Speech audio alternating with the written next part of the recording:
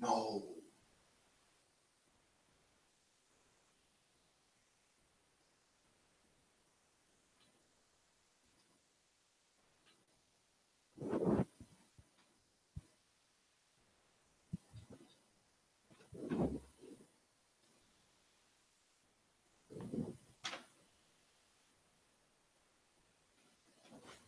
Hallelujah.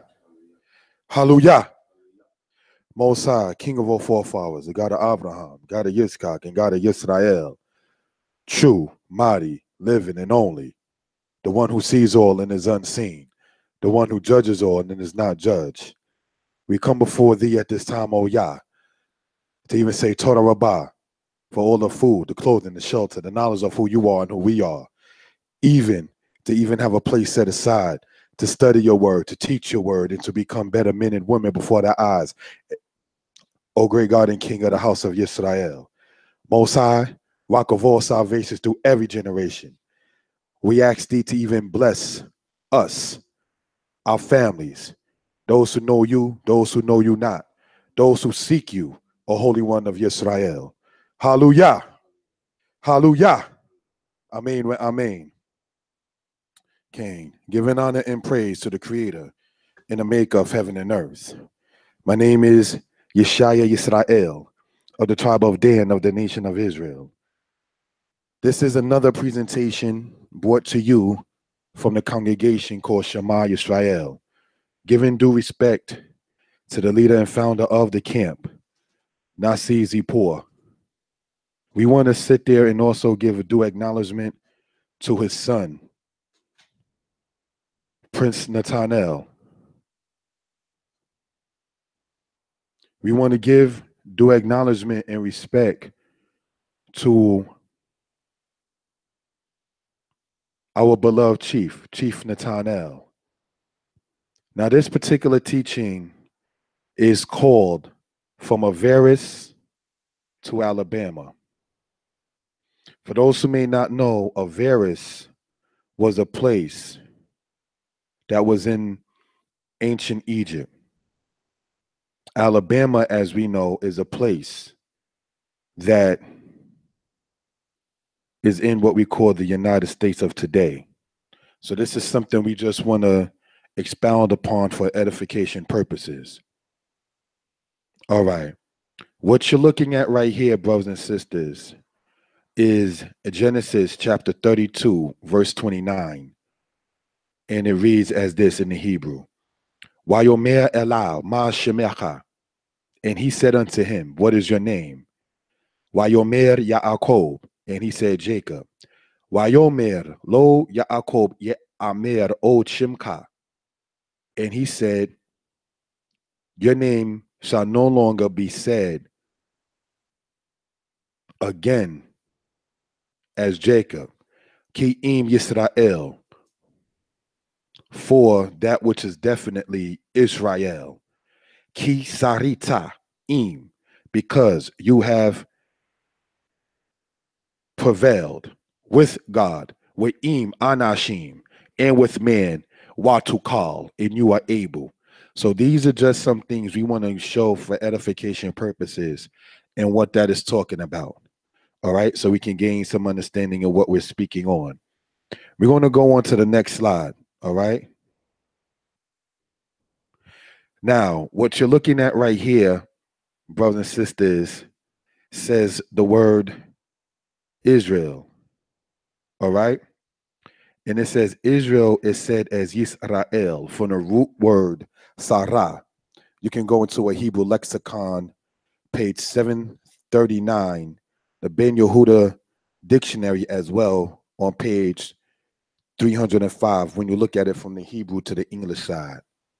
Israel is a compound word, Yisrael from Yisra, the third person masculine singular, future tense of the word Sarah, or some say as Shara, all right? And the word El from the root word Ayil, which means to be mighty. So we want that to be noted for edification purposes and what we're speaking on. Let's go on to the next slide, my brother. This here All right, it says Deuteronomy 28, verse 32. The right side is where you see the English. All right, and it says the word we see, la'el, means for power or to power. There is no might or power in your hand. That's what you read in Deuteronomy chapter 28, verse 32. The Hebrew on the right side, all right, brothers and sisters, says, Baneka ubnotecha, and their tunim la'am akir, wa eneka ro'ot, wa kalot, alehem, kol hayom, wa ein la'el yadeaka. In other words, the bold type that you see there on the right-hand side in the Hebrew, that says la'el, the second and third letter says the word el. And as we see, it would mean either might or power. So now in many cases, you have it to where the word El is understood, as we went over before, as the word God. So we just want that to be noted for edification purposes. Go on to the next slide, my brother. What you're looking at here is referred to as the Danite steel. All right. Now, if you look at this PowerPoint very carefully, you'll begin to see toward the right-hand side of it in the white lettering, or the bold part of it, says Beit Dawid, Beit Yod Tau in ancient Hebrew, and Dalet Wal Dalet, spelling the word Dawid. All right. Now, for those who are Hebraically inclined and able to sit there and expand upon this, you're able to look and see that it actually also holds and denotes the word Yisrael above it. All right. So we just want this to be noted for edification purposes. Now, we want to get into the crux of what we're talking about in this particular regard. All right. And one of the things to point out, brothers and sisters, is this. And that is, this is dated to the 9th century BCE, in which it speaks about the house of David. So this is before the time of Herod. This is before the aspect of what happened with other people and their other teachings and so forth and so on. House of Israel. This slide right here has been shown in certain reference books, certain archaeology books, and this was found in 1994. So when people say, oh, there's no external references in history about David in a book that was written in 1992, maybe this person didn't realize this was going to come to fruition and found out in archaeology. So that's something we want to point out for reference purposes. Let's go into the next slide, brother. Now, it says the matter of the Israelites and Egyptians in part. Now, this aspect will deal with the patriarch Joseph and the fact of Israelites being enslaved in Egypt. It will touch on linguistics and the matter of etymology. All right. The right side says this. The term Amu, sometimes spelled differently as Aamu, meaning Asiatics, extended to peoples outside of the Eastern Desert. Other terms referring to the Western Asiatics in history by the Egyptians was such as the Retenu, the Jahi, Setiu, and so forth. Joseph and the other Israelites would have been in that term to the Egyptians. So this is something we want to point out for reference purposes. They had, the ancient Egyptians, now that is, had generic terms that they called other people. All right, so we can gain an understanding of what we're talking about. Next slide, my brother. What we're looking at here is called the Amu/Asiatics and the Israel matter. On the left-hand side, you see a pictured pharaoh, would be his queen or maybe a servant or so forth and so on in front of that. What I want to pay close attention to, when you look at the picture on the left-hand side with the people with the colorful clothes on, you will see one that's such as my complexion, for those who know me, and one that's the brother Josiah Ben Levi's complexion, if you're looking very closely. It's not a white guy. It's a light-skinned black person. We want this to be pointed out for reference purposes and edification aspect. Then if you look underneath and see the people with the colorful clothes, some of them are pictured laying down or prostrating or paying homage. When you look at that particular aspect and that particular thing, what are we dealing with? Look at the guy that's on the bottom, all right? Facing the people that's prostrating. and look and see what's in the guy's hand if that's not a sickle or a knife. So are the people there paying homage, or are they playing or praying, hoping that they won't be slain, for instance? Who knows? But it's just something I want to point out for reference purposes and so forth. But we also want to show, to slay the Willie Lynch image inside the concept of the so-called conscious community, that there were people of different shades, and it was not due solely to mixing of different races. All right, because not to sound racial or anything of that sort, when they say light-skinned people come from the mixture between white and black people, then I have to ask, where are the dark white people that came from it? If there are light-skinned black people from interracial mixing, then by default, there should be dark-skinned white people from interracial mixing. Just want to just throw that out there. Black people, so-called black people, are the only people on earth talking about they mix with somebody else. That's a whole nother different color or race or so forth. We're the only people doing that. But that's not the genre of this presentation, but we just want to talk on that particular subject. All right, next we got over here where you see the Egyptian writing on the right-hand side. This says Israel. Now, this is translated from the Meneptah stele. Above says Israel, dated to the 13th century BC or BCE, 1205, according to many. The princes are prostrate, saying shalom. Not one of the 9 bowls lifts his head. Tijenu, which means Libya in modern terminology, is vanquished. Khati, which is the Hittites in modern terminology, at peace. Canaan is captive with all woe.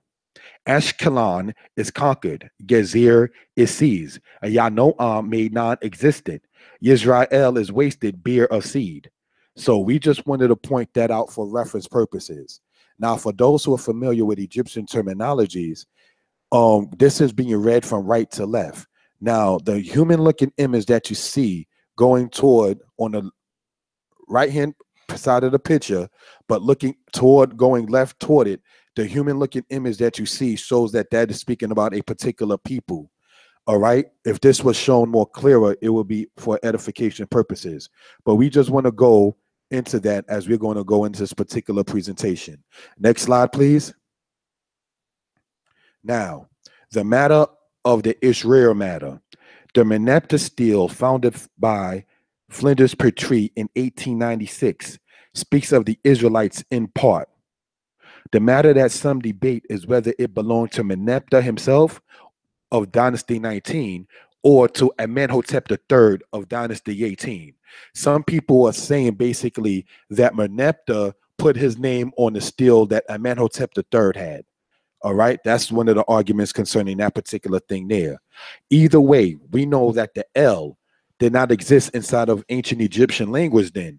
So the open mouth R is used in dealing in transliteration. All right, now when you look at all of the pharaohs' names, we're speaking in the aspect from the first pharaoh that's mentioned, such as Namur, said by some as Menes, all the way down to even the time when the Persians were ruling in Dynasty 31. None of the pharaohs there have an L in their name because there's no L inside the Egyptian language. So when you read about the Ptolemy, where has the L in it in Dynasty 32 and so forth, that right there is just going to show that that was incorporated later on inside the Egyptian alphabet from the Greek influence or so forth, or in their transliteration. This is something we want to point out for reference purposes. All right, next slide, brother. What we're looking at right here, as stated, is even a clearer image of the thing that says a pharaoh mentions Israel. All right. And what we're looking at, reading it from the right to the left, is the flaxen reed doubled. That's the Y. Then you see going to the top of it, looking like a part version of a tic-tac-toe aspect. That's the actual aspect of the S in Egyptian. Then the circular looking thing underneath it, all right, is the R, the open mouth R, as it is referred to as. Then you see what is referred to as the one flaxen reed, which makes the I sound. I and Y are said as two different aspects in hieroglyphic writing. The bird looking thing in ancient aspect here is the aspect of A, the letter A. Then you see the open mouth R looking thing again next to the head of the bird, which represents the R. So this is Israel, all right, because there is no L inside of Egyptian language, so the R aspect is used in those days and times. We wanted to emphasize the aspect of showing what is referred to as the human looking thing, which shows it to be a person. The three things underneath that shows it where it says his seed is not. So it's talking about a group or conglomerate of people that was called Israel. As stated, some people debate whether it was from Meneptah or from a predecessor of his named Amenhotep III. But the house of Israel is going to lead that alone to the Kemetic, what have you, and we're going to go along. Next slide, please. What we're looking at here is a thing called Asiatic captives in Egypt. Now, the one on the left-hand side is dated to the era of the timing of Ramses, all right? And on the right-hand side, some people state that that's dated to Dynasty 5 of the Old Kingdom of Egypt, and some people say that that's dated to the aspect of the Middle Kingdom of Egypt. But regardless of that particular aspect, if you look very closely, when you have your arms tied behind you, as shown there, or your arms, even unfortunately, even in American arrest, they put your hands or your arms behind your back. That's being you're captive. You're taken into captivity. That's what that is. It's not your friend. So we want to show that for evidence purposes. All right. So, okay, we want to go on to the next slide. All right. What we're looking at in this particular case and in this particular aspect, all right, the matter of Joseph. It is important to know that the timeline, not of the Bible, but of the Egyptian sources, is what is not in sequence. The Joseph story reflects the conditions of the second millennium BCE, when it was not unheard of for a Semite to rise to power in an Egyptian court. This second paragraph I got from a book called Understanding the Old Testament by Bernard Anderson, all right, third edition. So I'm citing my source verbally in that regard. The timeline we speaking of dates to the 12th dynasty of Egypt. So we want to emphasize upon that. Remember, this is called From Avaris to Alabama. All right, let's go on to the next slide, please. Now it says Joseph in the matter of famine. Let's go in. In the tomb of the officer named Ameni, we see the following. No one was unhappy in my days, not even in the years of famine. For I had tilled all the fields of the nome of Ma, up to its southern and northern frontiers. Thus I prolonged the lives of its inhabitants, and produced food which it produces. No hungry man was in it. I distributed equally to the widow and the married woman. Now, this is dated, all right, to the era of Senusret or Sesostris, said by some, all right, of Dynasty 12. All right, so it speaks about an aspect of a famine. So we want to show the correlation between the biblical aspect when we read about a famine in there and a famine that you see inside of ancient Egypt in that particular aspect. Remember, the timeline of the Egyptian aspect with the pharaonic kings and so forth is what's not always in sequence. Okay, let's go on to the next slide, please. Joseph and Egypt. The time frame we are speaking of is during the era of Senusret II of Egypt. We should bear in mind that it was not a long time between the death of Joseph and the enslavement of the Israelites under a Pharaoh who did not know Joseph. As written in the scriptures, there arose a new king over Egypt who knew not Joseph. So we just want to point that out for reference purposes. All right. Joseph was given the names of not Paneah, which in Egyptian is more so said as Jidenef, which means he who is called. All right. The term Aniyah is the Hebrew, pardon me. The term Aniyah is the Hebrew for the Egyptian Ankh, meaning life, and Anku means that which is alive. So therefore we can see Zeneptanak Anku means he who is called, he who brings to life. So we just want to point that out for reference purposes. Now, the aspect where I got that from comes from a guy named Kenneth Kitchen in one of the books that he wrote. All right, so let's go on to the next slide, please. Joseph and the Hyksos matter. Yes, As many Israelites teach, the only time in which a Shemite, not to be not some people say yes, Sem, but it's really Shemite, all right? Which in which a Shemite would have respect to raise to prominent status was during the time of the Hyksos era. The matter is that Joseph was in the time of the first wave of the Hyksos, doing what is referred to as Dynasty 11. Remember, we are speaking about Joseph and saying that was during the time of Egyptian timeline of Dynasty 12. There was Asiatics who were later on referred to in history as Hyksos in Egypt prior to the time of Salatis, prior to the time of what happened in Dynasty 15. All right, so we want to go into that particular aspect. And Menehat the first was the first ruler of Dynasty 12, and he built what is referred to as the walls of the prince or the walls of the ruler. And this was to keep out the Amu or the Asiatics from Egypt. That means they had to be in Egypt already. What am I getting into? The first pharaoh of Dynasty 12, who ruled after Mentuhotep IV, according to some, depends on what king's list you're looking at, right? Or ruled concurrent with him also. Now, one of the things to point out is this particular pharaoh, Amenemhat I, built what is referred to as the walls of the ruler or the walls of the prince. This goes to show you to keep out the Asiatics from going into Egypt. Jacob was part of the Amu, according to the eyes of the Egyptians, who would have been part of the wave of Asiatics, aka the Amu or the Setiu or the Retenu that went into the land of Mizraim or Egypt. So we want to point that out for reference purposes. All right. So next slide, please. Okay, the Israelites and the Egyptians. Exodus chapter 1, verse 7 and 11 says the following. All right. And the children of Israel were fruitful and increased abundantly and multiplied and waxed exceeding mighty, and the land was filled with them. Therefore they did set over them taskmasters to afflict them with their burdens. And they built for Pharaoh store cities, Pithom and Ramses. Now, that's from the scriptures itself. On the right-hand side, we see the following. Egypt, Canaan, and Israel by Donald Redford. And he says the following. One can be led to believe that in time, the Asiatic population of the Eastern Delta grew to exceed in number the native Egyptian stock. What are we saying? As the scriptures points out that the land was filled with the children of Israel, and it says that they were abundant and multiplied and waxed exceeding mighty.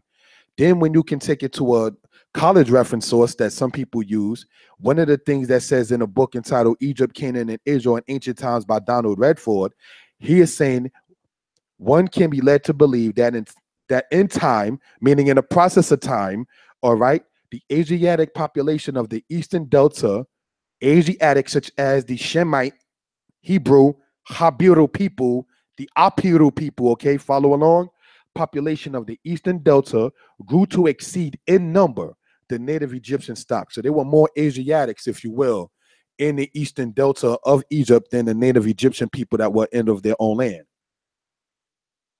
This is something we want to point out for reference purposes. Sources from secular reasons. Now, next slide, brother. When we say sources from secular reasons, it's due to the fact that people be like, well, you know, the Israelites always only deal with the Bible, and the Israelites only deal with the Bible. So in this case, we want to sit there and show references from other reasons, all right? Asian slaves, whether plentiful, Asian slaves became plentiful in wealthy Egyptian households. Encyclopedia Britannica, 1964. Another source.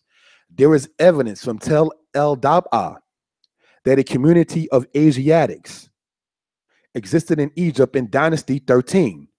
Oxford, History of Ancient Egypt. Next part says this. The BR, period, MU, meaning the Brooklyn Museum Papyrus, demonstrate clearly the presence in Egypt's Middle Kingdom of a sizable Asiatic population of servile status, presumably brought back as a result of foreign wars. So we want this to be noted for evidence purposes that when it says whether one source saying became plentiful in wealthy Egyptian households, Asian slaves, not talking about the people like Japan or China, No offense to like the Vietnamese or the Cambodians. That's not what it talks about when it says Asian. It's talking about Western Asia, such as the Egyptian terminologies as Setnu, Retenu, and so forth and so on. So now we wanted to show reference purposes from other sources so we can sit there and demonstrate our point, so people won't say you're only using the Bible. No, we're not only using the Bible, but if we were to, we will be within our right as the house of Israel. You cannot tell a brother or sister to sit there and not use a source. You don't have the authority, nor do you have the rightful jurisdiction to say what sources can be used when we're presenting an argument. If you disagree with us, then you'll disagree with our source, and you just be a disagreeable person. That's up to you. But we want to present our sources biblically and externally, so that way it can be noted for edification purposes. All right, next slide, please. Remember, this is called From Avaris to Alabama. The matter of the Pharaoh of the Exodus. And there arose a new king over Egypt who did not know Joseph. And the children of Israel sighed by reason of the bondage. Then it says in another part, this is now going into Exodus chapter 3 and chapter 4, all the men who sought your life have died. So the left-hand side is biblical citations, all right? And then we see this on the right-hand side. The Exodus occurred not in the new kingdom under Ramses, but under Neferhotep I of the middle kingdom. The body of such Pharaoh was not found. His son did not replace him, but his brother did, who by the name was Sehathor. So we just want to point that out for reference purposes and for edification reasoning. All right, we're going to go on now to the next slide. And it says this: Tut against the Asiatics. Now, what you're looking at here very meticulously, okay, is a picture of Tut being shown attacking the Asiatics. Now, whether or not some people say the Asiatics that's being shown under the horse were Aramean, aka Syrian, or whether or not they were actually the Israelites in certain cases, that remains to be seen and so forth. However, we wanted to be known and shown that the Egyptians, no offense to them, as a people of color, were not for being what you can understand as being called pro-black. All right, because pro-black people do not show black people being attacked by that kind of aspect and so forth. All right, so we can gain an understanding of what we're dealing with and what we're talking about. We're going to go on to the next slide, brother.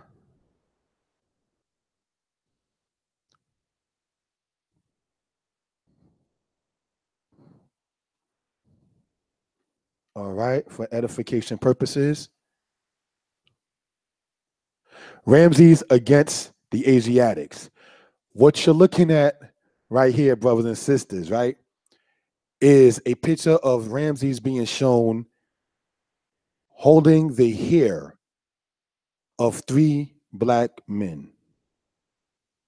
And he's going to either scalp them or cut them from their neck or so forth. They're not friends of black people in the ancient world.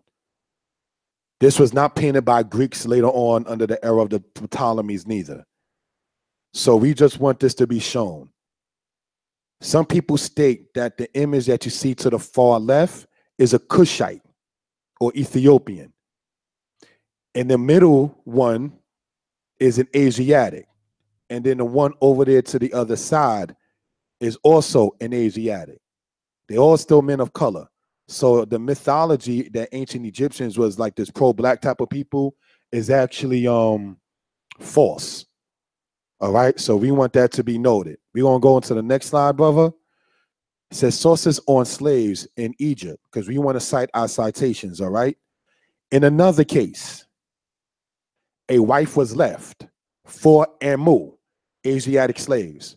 Now, what you're reading on the left-hand top point there is coming from a book written by Sir Alan Gardiner entitled Egypt of the Pharaohs. All right, then let's go on to the next part. Not unto the Middle Kingdom is there evidence of Nubians and Asiatics as domestic slaves in Egypt. All right. That's written by a person named Leslie David. All right. In that particular aspect. The name of the book I'm going to put inside the comment section. All right. I'm gonna cite all the sources in the comment section so that way people can, see where we get our citations from concerning this kind of presentation. All right. There is evidence from Tel El Dab'a that a community of Asiatics existed early in the 13th dynasty. There is also references to camps of Asiatic workmen, and you see Shaw, that's Ian Shaw, and he wrote a book for Oxford History of Ancient Egypt. So that's certainly, Oxford University is one of the most heavily cited sources for evidence purposes besides Cambridge or besides Princeton or so forth. So we can gain an understanding what we're talking about. We're citing collegiate sources. Now, that doesn't mean that everything that comes out of a college is true, but you can still check the references yourself. Okay? We're going to go on to the next slide. So we're going to sit there and show what this reason and purpose is. This is what we spoke about before with the Brooklyn Papyrus. All right? It says this: the Asiatic woman, Menahem, the Asiatic woman, Shifra, a weaver of linen, the Asiatic woman, Asher, she is called Wer Intef, a weaver. What are we dealing with? We already went over the fact that the Asiatics were known as the Setu or the Retenu or the Amu inside of Egyptian records. So now when you read words like Shifra, Menahem, Asher, those were Hebrew names. Menahem in Hebrew means one who obtained compassion. Shifra, or right from the Hebrew root word shafar, basically Shifra means a good tale or that which is pretty or beautiful in Hebrew. Asher in Hebrew means happiness. So we want that to be noted for reference purposes. The source comes from Ancient Near East in Text Part 2 by Pritchard. You can get that book on Amazon.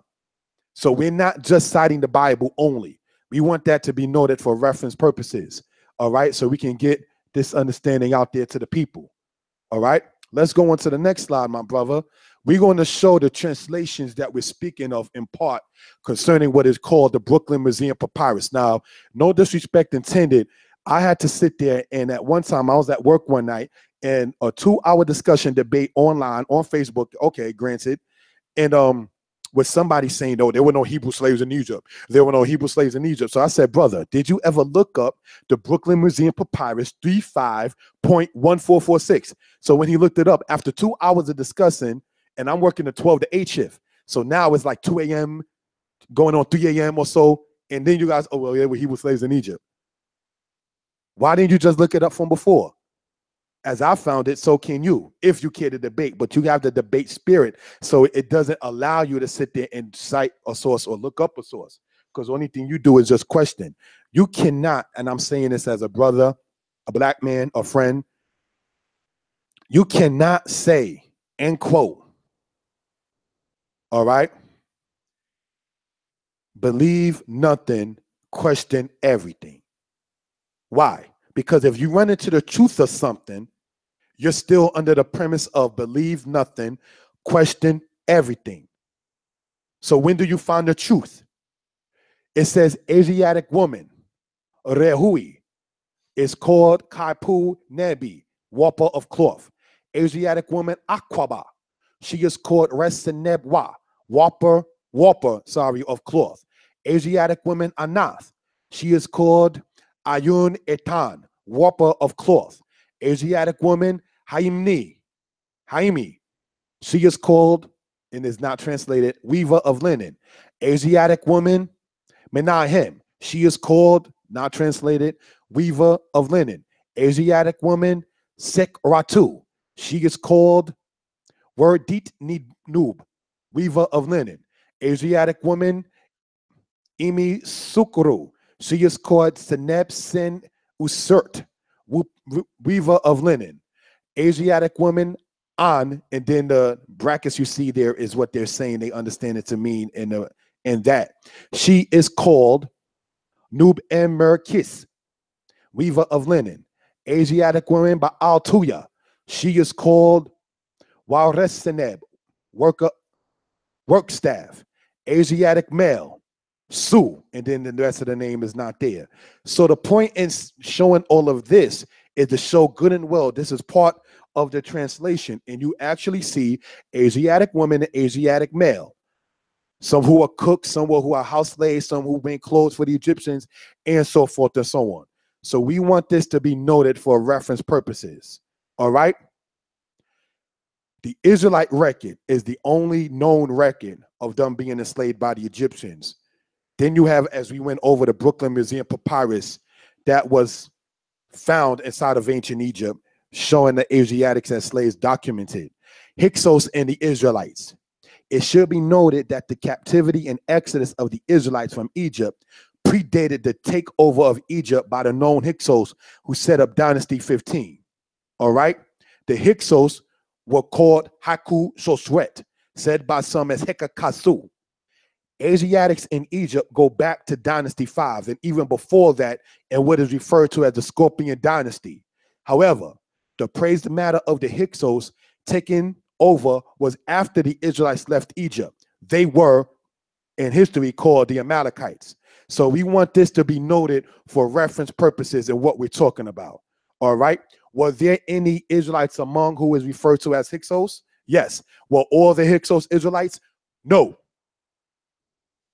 Now, we spoke about the Amalekite Hyksos, right? Now, when you go into Torah in the book of Exodus 17, it speaks about the aspect of what happened when the Israelites were in the wilderness. And it said the children of Amalek attacked the Israelites. Now, the word Amalek in Hebrew means what, brothers and sisters? What does it mean? Warlike. So we want that to be noted for reference purposes. Look at the picture there on either side, and you see what is referred to. Some say locks, some say actual braids that's twisted up, or so forth. So we just want that to be noted. The Amalekites were in part of the house of Edom, Edom. The Edomites too, like the Israelites, descended from Abraham. When you read in the record of Ramses III, you read about the children of Esau in the Anastasi papyrus. So Abraham had to exist for the Edomites to exist. The ancient Egyptians did not deny the existence of the ancient Israelite ancestors. The conscious community has a lot of answering to do. So we just want this to be pointed out for reference purposes. All right, let's go in, brothers and sisters. Now, what you're looking at right here is a picture that I want to explain to the people in part. All right. Exodus 11, verse 3, in the matter of a Pharaoh. And it says this.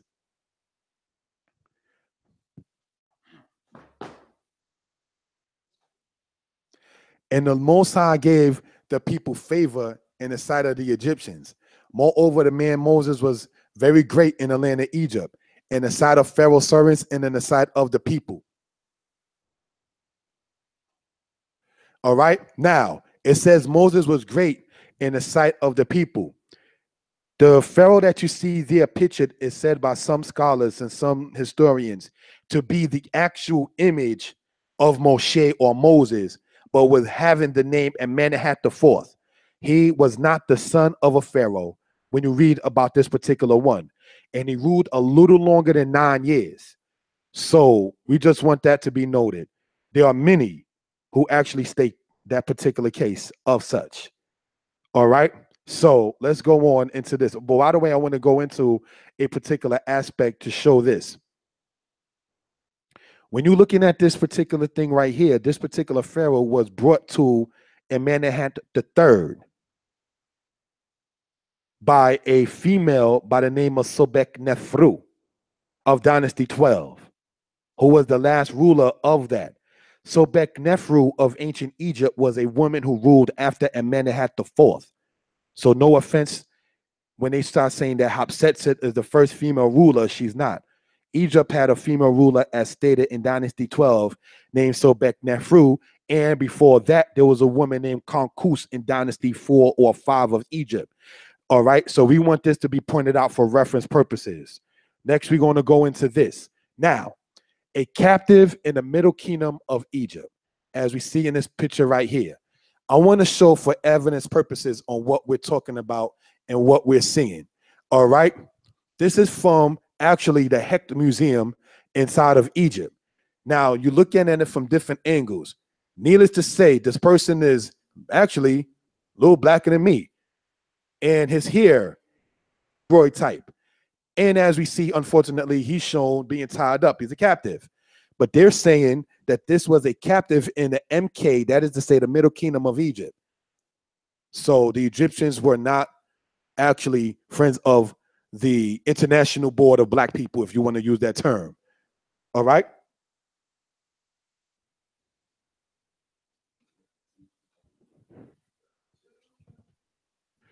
The Israelites. One point to make is that the Israelites, as known, descended from two Shemitic nations, Aram and Chaldea. Both these people are noted to be of the Negroid or Negro type in history. According to Muller, in his book, Ancient Hebrews and Arabs, the excavations done at Lachish, which was a place in Judah, show that the Judean people had the skulls in the genotype of the Negroid family of peoples. All right. So you can go and get a book entitled Ancient Hebrews and Arabs by Gert Muller online. All right. The author's last name is mentioned there, so you can cite the reference itself. All right. So we can gain an understanding of what we're talking about. All right. Now, as stated, this is called From Avaris to Alabama. So we spoke about the Israelites in history, external references, and so forth and so on. All right, so now we're going into this. A matter in the time of David. A Hebrew inscription found around the aspect of the era of David. It was found in 2008 and thus confirmed the fact that Israel did not only exist, but were writers as well. This is found in the area of Bethlehem. All right, so we can know what this is talking about. Bethlehem is also the place where David came from. All right, let's go in concerning the aspect in part concerning David. It says this, the Amarna aspect in King David. Say to Yan Hamu, my Lord, message of Mutaba'al, your servant. He has hidden Ayab. As the king, my Lord, lives, I swear Ayab is not in Pella. Just ask Benem Ima, Dadua, Yeshua. And that is to say, inside of the Akkadian dialect, Benem Ima is Benaiah, Dadua is David, and Yeshua is Jesse or Yishai in Hebrew. So we want that to be noted for evidence purposes. All right. The proceeding was from the Amarna records and is in a British museum entitled EA 256. So we want to cite our sources for what we're talking about and so forth. The Amarna aspect in King David, part 2. The Amarna record. The city of Gezer is in the hands of the Canaanite rulers, such as Mil-Hilu, then Yapuhu. Now, we just want to show what this is talking about in this particular aspect. I'm going to ask the brother Josiah ben Levi to read in 1 Kings chapter 9, verse 15. All right? So we can read about an aspect with Gezer and so forth. All right? We are in 1 Kings chapter 9, verse 15. All right? Thank you, my brother. We're in the book of Kings. Hallelujah. Hallelujah. And this is the account of the levy which King Solomon raised to build the house of Jehovah and to build his own, and Millo, and the wall of Jerusalem, and Hazor, Sika, and Megiddo, and Gezer. Now, the reason why I asked the brother to read that is because in the scriptures in the Tanakh, it speaks about the aspect of Gezer. Now, when it says the levy that he rose up to build this particular thing, is talking about the aspect that happened during the time of Solomon. Traces of this rebuilding have been found in a form of characteristic Solomonic masonry. Now, we say masonry, we're not talking about secret society. We're talking about the aspect of somebody building something. All right, so we can gain an understanding of what we're talking about. Next slide, brother. Now, the Amarna aspect and King David, part 3. And it says this. Abdi Heber, a king who ruled in Jerusalem, said this: as my king lives, lost are the lands of the king. All the governors are lost. Let the king send out archers and troops. The Habiru plunder all the lands of the king. This is from the Amarna Records, EA 286. Abdi Heber is the last king of Jerusalem before David took it after ruling in Hebron. What are we presenting also is the Amarna Records, brothers and sisters, is a correspondence between the Canaanites and a pharaoh by the name of Akhenaten of Dynasty 18. So therefore, Akhenaten, when you look at the record, not from the Egyptian biased aspect, but world history and showing how writings and kings and leaders and peasants and servants all correlated one with another, you would have to sit there and show and know and understand that the timeline given of Egypt, dating all the way back, they say 10,000 BCE, cannot be accurate. Why? Because they're using, in certain cases, the Manetho list, the Abarta list, Abydos list, the Saqqara list, and the Royal Turin Papyrus of Dynasty 20. But then, if that be the case, how do you get the kings that ruled in Dynasty in the Late Kingdom? How do you get the kings that ruled in what they call later on the intermediate period? So these just want this to be shown for reference purposes. All right.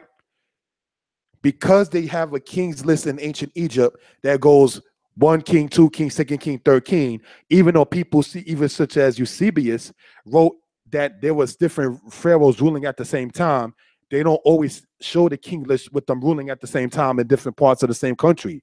So the timeline, neglecting that aspect, is pushed back. So now using Egyptian aspect as a catalyst and blindfold, saying everything must correlate to Egyptian timeline, neglecting the fact that Egyptian timeline given does not show co-regencies among the different pharaohs. One is dealing with biasness. This is how we teach the Shema Israel. All right. Next, we got glory to the Most High. Jerusalem was allotted to Benjamin and Joshua, but Judges 1:21 tells us that Benjamin did not drive out the Jebusites or the Yebusim, which was part of the Canaanite nation. So we just want that to be noted for evidence purposes. All right. Next slide, beginning to the kings of Israel and Judah. All right, so we can gain an understanding of what we're talking about. In Mizpeh, powerful fortifications built by Asa have been found. Asa was one of the kings that ruled in Judah. The source of that comes from a book actually entitled The Israelites. The author is Thames, Thames. You can get that book on Amazon. The name of that book is called The Israelites itself. Okay, and it says in Mizpeh, powerful fortifications built by Asa have been found. Scholars debate, quote, unquote, whether the other fortifications were made by Hezekiah or Rehoboam, both of them being kings of Judah. Both Hezekiah and Rehoboam had matters with the Egyptians. Tahaka and Hezekiah era is Shishak in the era of Rehoboam. So we just want this to be noted. Now, let's look at the list of kings that ruled that you read of in the scriptures on the right-hand side. Ahab, Omri, Yehu, Menahem, Hoshea, Pequah, Ahaz, Jehoiachin, Manasseh, Hezekiah. Kings of Israel / Judah mentioned by other nations. So let's go and understand what we're talking about. Ahab, king of Israel, is mentioned by Shalmaneser III of Assyria. The same king of Assyria mentions Omri. The same king of Assyria mentions Yehu. All right. They actually have a thing which they refer to as the black obelisk of Yehu bowing down to the king of Assyria for his wickedness. Menahem is mentioned by the Assyrian king Tiglath-Pileser III. The same king Tiglath-Pileser III mentions Hoshea, mentions also Pekah. All right. Also mentions Ahaz, said as Ahaz. So we want that to be noted. Jehoiachin of Judah is mentioned by Nebuchadnezzar of Babylon in his record. Manasseh is mentioned by Esarhaddon of Assyria, one of the kings that ruled right above the era of Ashur-bani-pal. And Hezekiah is mentioned by the Egyptian king Sennacherib. This is how we teach the Shema Yisrael. Glory to the Most High. Reason why we're doing this in part is to have teachings out there, so that way, for one, edification purposes, and how to maturely represent a debate aspect once it comes down to certain cases. All right, let's go on to the next slide so we can show certain things in this particular case. All right, the matter of Omri. Okay, the left-hand side, we see this. Omri, he was one of the kings of Israel, and he was the father to Ahab. Both Omri and Ahab are mentioned by the Assyrians. Omri too is mentioned in the book of Micah in the Bible. All right, what you're looking at on the right-hand side is ancient Hebrew writing that dates to the time of Omri. You're not going to have a record that says in the Bible that the Assyrians defeated the Israelites, and then the Assyrian record saying they defeated the Israelites and both are lying. No nation is going to get paid off to be recorded as getting beat up and for their daughters and their future descendant females, because men could be macho. All right. No, I wouldn't want my daughter to know that I got defeated unless it's the actual truth. I'm not going to sit there and tell my daughter a lie that, yeah, baby, I got beat down. No, you don't make up a story, all right, of catching a beat down to your granddaughters. You're supposed to have it to where they look up to you. So we just want that to be noted. So the fact Israel's record and Assyria's record both speak about Israel catching a beat down shows that it's pretty accurate. The Bible doesn't say Assyria is lying. And Assyria's like, yeah, we smashed Judah. Like, that's what it is. So we just, not to sound streetish or disrespectful, we just want that to be noted for edification purposes. Here's the picture we was talking about. Me going on to the next slide. All right. Jehu, king of Israel. All right. As you see him prostrated, it said the tribute of Jehu said as Iowa inside of the Assyrian aspect. Son of Omri, I received from him silver, gold, a golden vase with pointed bottom. 10, a staff for a king. In layman terms, brothers and sisters, Jehu is shown prostrating after he essentially got hijacked or robbed. For those not trying to sound offensive, he got juxed, to put it in so many terms, and it's being spoken of right there. It speaks about Israel, the nation of Israel, being spoiled in the book of Isaiah. These are the kind of things that we're talking about historically. But remember, this is from Avaris to Alabama. So we know where we're leading with this one, all right? Uzziah, king of Judah. The annals of Tiglath-Pileser III identify the leader of this effort as Azariah of Judah. Atlas of the Bible by Reader's Digest speaks about this particular case. All right. The actual inscription that you're seeing on the left-hand side, written in what is referred to as like modern Hebrew writing, is actually ancient Aramaic writing, because at one point, Aramaic was known as the lingua franca of the area. All right. So we want that to be noted for evidence purposes. What we're dealing with in this particular part and aspect right here, we're going to go on to the next slide. It says Hebrew matter in the time of Hezekiah and Hebron, a Levitical city. All right. This is important in the fact that Hebron was a Levitical city, and Hezekiah, when you go into the book of Chronicles, commissioned the Levites to teach what is right. All right. Also, this shows Hebrew writing by Israel prior to the timing of Herod the Edomite. All right. So we just want that to be noted for reference purposes.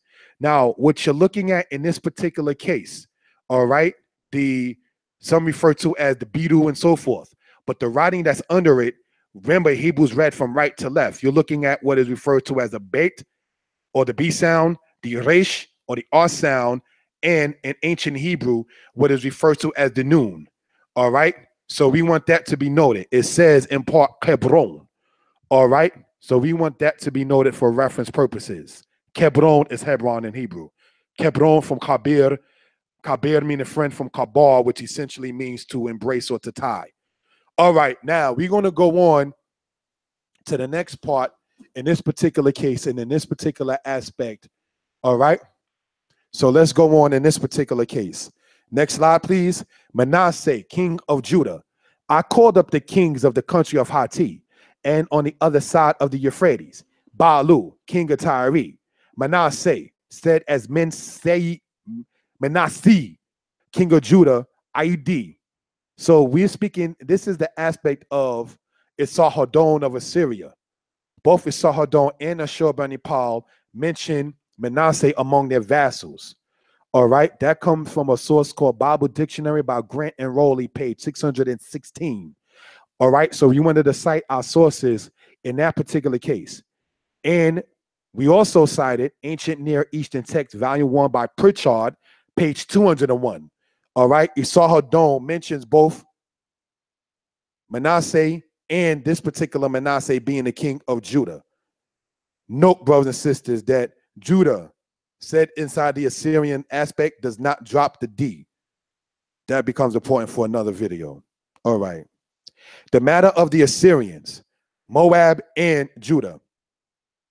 Tribute from Ammon, 2 menus of gold. Moab, 1 menu of gold. Judah, 10 menus of silver. All right. 10 menus is approximately 5,000 pounds of silver. Gold and silver was used as commerce.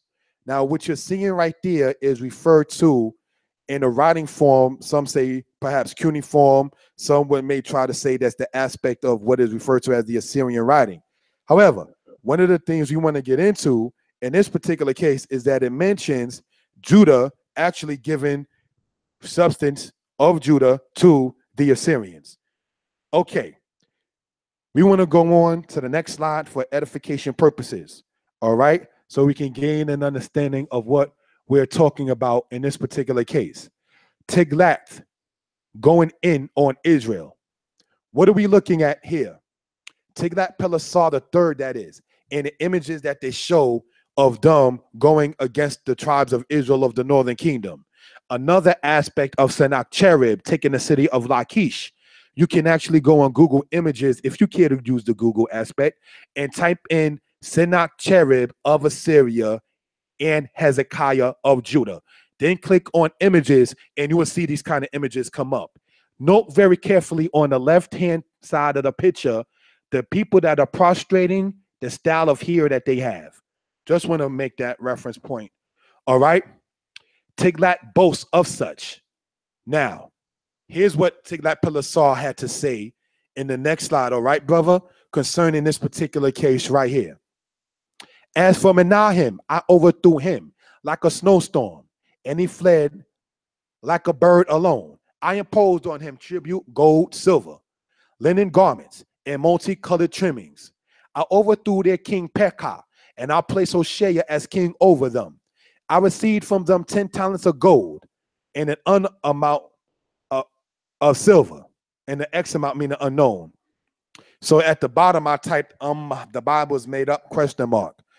When you go into the book, brothers and sisters, of 2 Kings 15, you read about Menahem, king of the northern tribes of Israel, taking things from the rich people among ancient Israel to give it to the king of Assyria as a tribute. All right? So now we want to go and show this particular aspect in the next particular slide right here. Next slide, brother.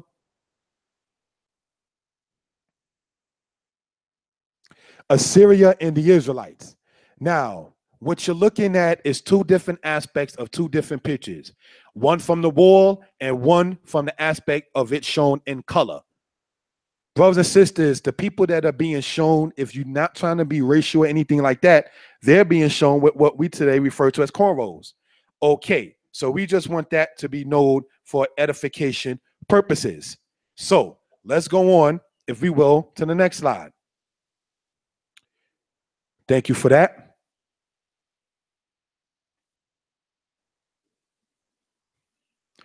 Here we see Assyria and the Israelites, part 2, being led from the Judean city Lachish into the Assyrian captivity. Point being is that the Israelites are shown, even by the enemies of the Israelites, as having Negroid style aspect that we went over before. And you can still, whenever you get the time or concern, the book that we went over before by Gert Muller, Ancient Hebrews and Arabs. All right. So let's go on to the next slide, brothers and sisters. What we're looking at right here is referred to as Ahaz's Bula. A Bula is basically like a seal impression from clay or a rock or so forth, in which you actually see writing on it. It says this in translation: to Ahaz, king of Judah, the son of Jotham, king of Judah. All right. Ahaz is mentioned by the Assyrian king Tiglath-Pileser III. Tig period Pil. He was also known as King Pulu in Babylon, but that's another subject. Ahaz is the king that is spoken of in Isaiah 7 about the birth of Emmanuel. So we just want that to be noted for edification purposes. All right. So we want to show another aspect. Next slide, brother. This is referred to as the Assyrians and the Israelites. All right. Yet again, the Assyrian kings who are important to the Israelites are as follows: Adad-Nirari III, Shalmaneser III, Tiglath-Pileser III, Shalmaneser V, Sargon II, Sennacherib, as well as Esarhaddon. After that era, the Assyrians began to fall to the Babylonians. So the Israelites was caught in the wave storm of the kingdoms that was going on at that time. The Israelites' duty was to stay loyal to the Most High and keep his laws, statutes, and commandments. But what does Ahaz do? He bows down to the gods of Assyria. What does Manasseh do? He sits there and deals in witchcraft. What does Jehoiakim do? Tell Jeremiah the prophet to get out his face, essentially. So the Israelites were not in keeping with the laws, statutes, and commandments as they was and should have been doing. So we want to go on to the next slide in this particular regard. Next slide, brother.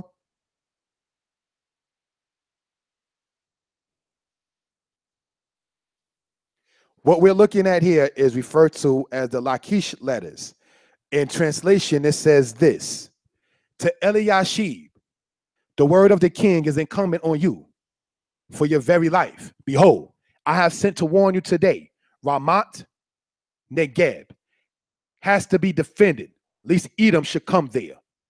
So what we're looking at in this particular case, brothers and sisters, and when you read about the Lachish letters, is dated to the era of the 6th century BCE.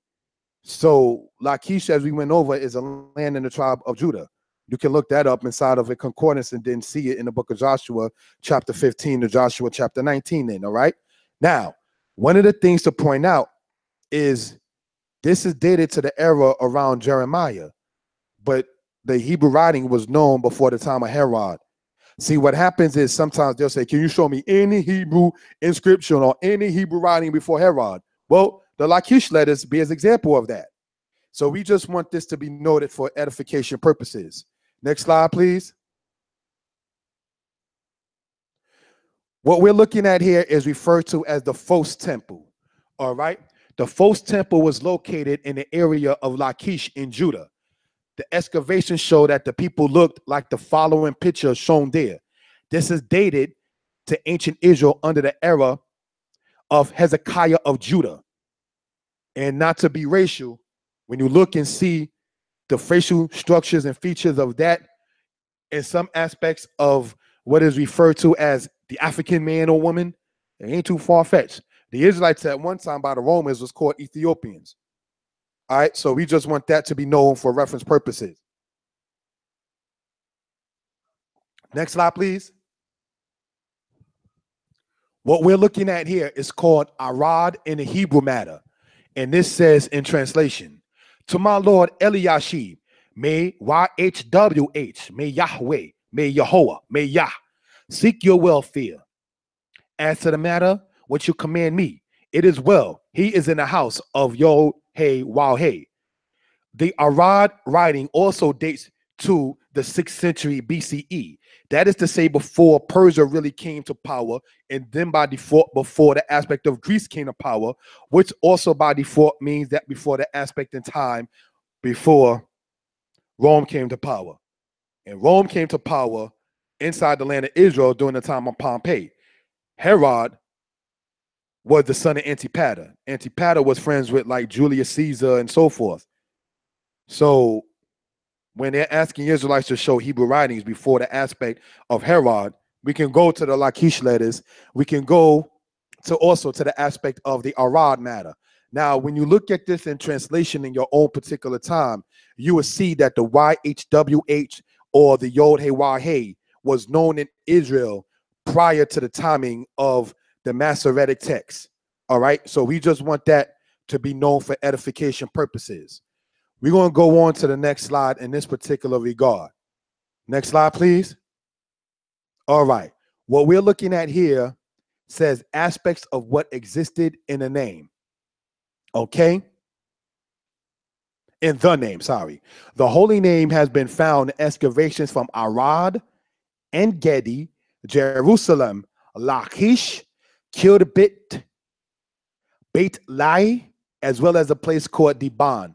When you look up archaeology in those following lands, it will show you the actual records and writings that existed there that show the name YHWH. All right. One may want to look up what is referred to as the Silver Scrolls in regards to singing the holy name from ancient days, because most of the people who attempt to say, and I say this in no disrespect, I'm sorry how it may be taken, we want to still come respectfully and maturely, is this. The people who say that the YHWH or Yod He Wah He is something that is created by the Masorites or anything of that sort, have to then explain how do you find it inside of ancient writings. And I ask this, and I say this in no disrespect to any Israelite who say that the Yod He Wah He or the YHWH is not the phonetic names for the phonetic letters for the name of the God of Israel, is how do you say, I am the Lord your God in Hebrew? Because if you're saying, no offense, that the holy name is Ahaya or Ehyeh, which literally means I will be, some say it as I am in translation, that means anytime somebody's saying I am this or I am that, are you saying that is you, the holy name? No. But we know good and well not to call ourselves YHWH as a name. All right, so we want that to be noted for reference purposes. Next slide, please. We want to get into continuing in this particular matter. This is referred to as the Elephantine matter. All right, it says from the Aramaic writing in translation, to our Lord Bagoas, governor of Judah, your servants Yedaniah and his colleagues, the priests who are at the fortress of Elephantine, may the God of heaven seek the welfare of our Lord. So it shows a couple of things. The Elephantine matter in writing dates to the 5th century BCE. All right, some say to the 6th century BCE, but it's still before the era of Greece coming into power under Alexander. All right, so we want this to be pointed out for reason and purposes. Now, it says to our Lord, lowercase l, Bagoas, governor of Judah. Judah existed prior to the timing of the Greek rulership. All right, your servants Yedonia, meaning the Most High will judge, and his colleagues, the priests who are at the fortress of Elephantine, which is in southern Egypt, by the first cataract. May the God of heaven shows you that the people in the ancient world were not atheists. Black people did not learn how to pray and call on the God of heaven by slavery and the slave master through Christianity. That's not how it came about. So we want this to be noted. Our ancestors were not, I state no offense intended to anyone, were not atheists. All right? We just read right there where it says, may the God of heaven, therefore atheism is not a concept of our people, black people, colored people, and certainly not the house of Israel. All right? We're going to go on to the next slide to get back into the biblical aspect. Next slide, please.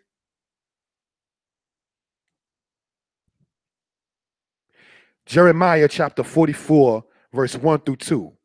The word that came to Jeremiah concerning all the Jews that dwell in the land of Egypt, that dwell in Migdol, and at Tapanhes, and at Noph, and in the country of Pathros, saying, thus saith the Lord of hosts, the God of Israel, ye have seen all the evil that I have brought upon Jerusalem, and upon all the cities of Judah.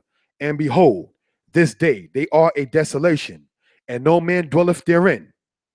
The matter of the Israelites from 15 can be found in a book called Hebrewisms of West Africa by Joseph Williams. All right. Another book entitled Ancient Egypt. All right. That is to say, Atlas of Ancient Egypt by people named Baines and Malek. All right. As stated, at the end of this, I'm going to cite in the comment board all the sources that I'm using. All right. Extra biblical sources for Hebrew history written by a guy named Mercer, as well as a book entitled Ancient Near Eastern Texts. That's 4 different references that speak about the Israelites being in Egypt. Israel, when fleeing from the enemies, ran to places that we currently call within the continent known as Africa. So we just want that to be noted for edification purposes. Next slide, please, so we can see what we're talking about a little clearer. Thank you, brother. It says this: the matter with Elephantine. What we're looking at is a map, and it says Elephantine, colony of Jewish mercenaries and Persian service in the 5th century, where a temple of Yahweh disappeared after 401. All right, so that's in the writing right there where you see those 2 lines, the green one and the orange or yellowish looking one. In that particular case, let's read this again. It says this: Elephantine, colony of Jewish mercenaries in Persian service in the 5th century. So we want this to be noted for edification purposes. The 5th century means that it's 400 something BCE. All right. So this is a map. If you look where the water is going on the right-hand side of the slide, that's part of the Red Sea that leads to the Gulf of Aqaba and so forth. So we want this to be shown in a map aspect. All right, next slide. Brothers and sisters, thank you, brother. What we just shown came from a book called Atlas of Ancient Egypt by Baines and Malek. All right. So we can sit there and see that particular case. Israel, biblical in Assyria and Egypt. Now, this is another aspect. The left-hand side shows what? Egypt and the Sinai Peninsula. All right. And they got what they call the Gulf of Suez. Now, the Mediterranean Sea is north of Egypt and west of the land of Canaan, which later became Israel, which later became known as Palestine, and so forth. Map of the Assyrian Empire, the 9th to 7th century BCE. All right, so we want this to be shown. The green part that you see in there where it says the Egyptian kingdom, Assyria ruled over that from the aspect when Ashurbanipal, the son of Esarhaddon, conquered it in 671 BCE. All right. Another aspect is that Israel was conquered from 721 or 722 BCE to 701 BCE. Judah, that is being taken captive from Lachish by Sennacherib. What's the point? How can the scriptures be a plagiarism when the Assyrian record of Egyptian stuff that some people say, oh, the Bible's plagiarized from Egypt? How can that be the case when the history that's being shown in it shows that the Israelites was taken by the Assyrians in the 8th century BCE, and history shows you that the Assyrians took over Egypt in the 7th century BCE? But the Bible and Assyrian records both speak about them conquering the Israelites. So we already went over that in that particular aspect. All right, let's go on, if we will, to the next slide. Next slide, brother. We want to show in this particular case what we're talking about. This is called Elephantine matter. All right. Elephantine marriage contract of 409 BC or BCE. Jewish, Aramaic, Persian era. How papyrus legal scrolls were made. Then it shows you how it was made. And then it shows you the contract in that particular case. Malek, in his book, Atlas of Ancient Egypt, speaks of the Jews of Elephantine Island, as does the Bible. We already read in Jeremiah 44 earlier, right, about the Israelites that was in the land of Egypt. So it's not too hard to figure what we're talking about in that particular case. When you read about Patros, that is southern Egypt, referred to in Egyptian writings as Peteret, all right, but referred to in a biblical aspect as Patros. So we just want this, or Patros, pardon me. We just want that to be noted for edification purposes. The Israelites migrated to African places in history, however, since the day of Solomon. All right, Let's go on to the next slide, please. Now, this right here called the Bagoas matter. It says this: the Jewish temple, according to Bagoas, later existed when Cambyses took over Egypt in 525 BCE. Some argued that the Jews at Elephantine Island were in Egypt since the era of the 7th century BCE. That is to say, 600 something BCE, which will correlate to the time of Josiah, king of Judah. If that is the case, then it stands to reason that they were there since the era of the Assyrian rule over what is commonly referred to now as the Middle East. All right. The terminology Middle East was coined in the year 1902 by a guy named Mahan, Mahan. All right. So we can gain an understanding on what that's talking about. Next slide. The inner matter. According to Trigger, which is the name of the author in his book called Ancient Egypt, we see this. If, as is highly likely, the Jews had been in the habit of sacrificing lambs in their temple, they would have given grave offense to the religious susceptibilities of the priests of KHNUM, a false god, who was believed to be the incarnated in a ram. What is being stated is this: the Israelites sacrificed lambs. A lamb is a child of a sheep and a ram. All right. One of the gods of the ancient Egyptians was incarnated into a ram. So the Israelites sacrificing a lamb is giving grave offense. So now, when you already read that the temple was destroyed in Elephantine Island by the ancient Egyptians, when you read on your own time concerning the Elephantine papyrus matter, and so forth, the reason why the Egyptians may want to destroy it is because they were sacrificing a child of the god of the ancient Egyptian culture.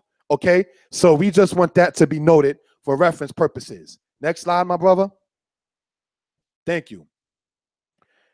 This is to show external references of what we're talking about in this particular case.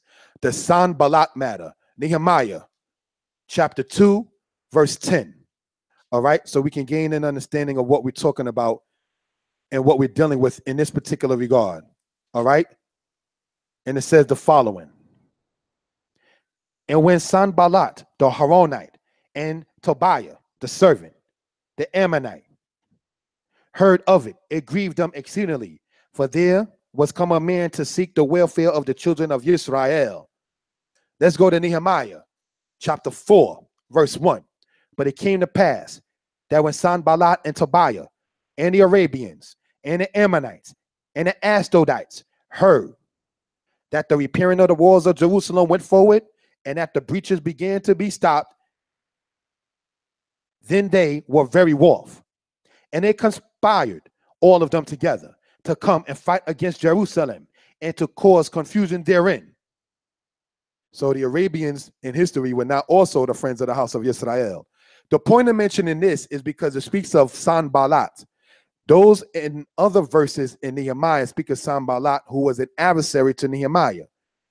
The Elephantine papyrus speaks of a Sanballat who ruled during the era of Artaxerxes Longimanus in the 5th century BCE. All right, so we just want this to be pointed out for reference purposes. Next slide, brother. Thank you. We want to get into this right here. Gamaliel, the era of the prophet Jeremiah. All right, says this. Gamaliel, this is also referred to as a bula. When you look at the top part, reading from the right to the left, you see Gamel, Mem, Resh, Yod, Hey, Wow. Gamal Yahu. Gamal means what? To finish or complete. Gamal Yah, the Most High has completed. Gamaliel is written in Jeremiah chapter 43 and in chapter 44. So this is another thing of Hebrew writing written before the era of the time of Herod. All right.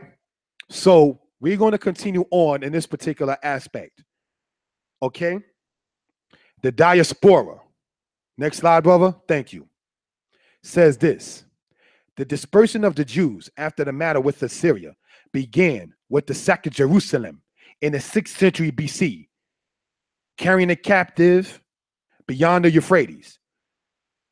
1 Kings chapter 14, verse 15 speaks of a prophecy about Israel, or is a prophecy of Israel being carried away beyond the river Euphrates. Deuteronomy chapter 28, verse 64. The Most High will scatter you from one end of the earth even to the other. All right. Some of the people decided to stay in Babylon. And when Rome came to power in time, they became known as the Jews of Parthia. Parthia was a rival to the Romans. Yes, Israel was scattered. Parthia was also the people of Persia that actually were hired to be against the Romans. Diaspora part 2. Next slide, please.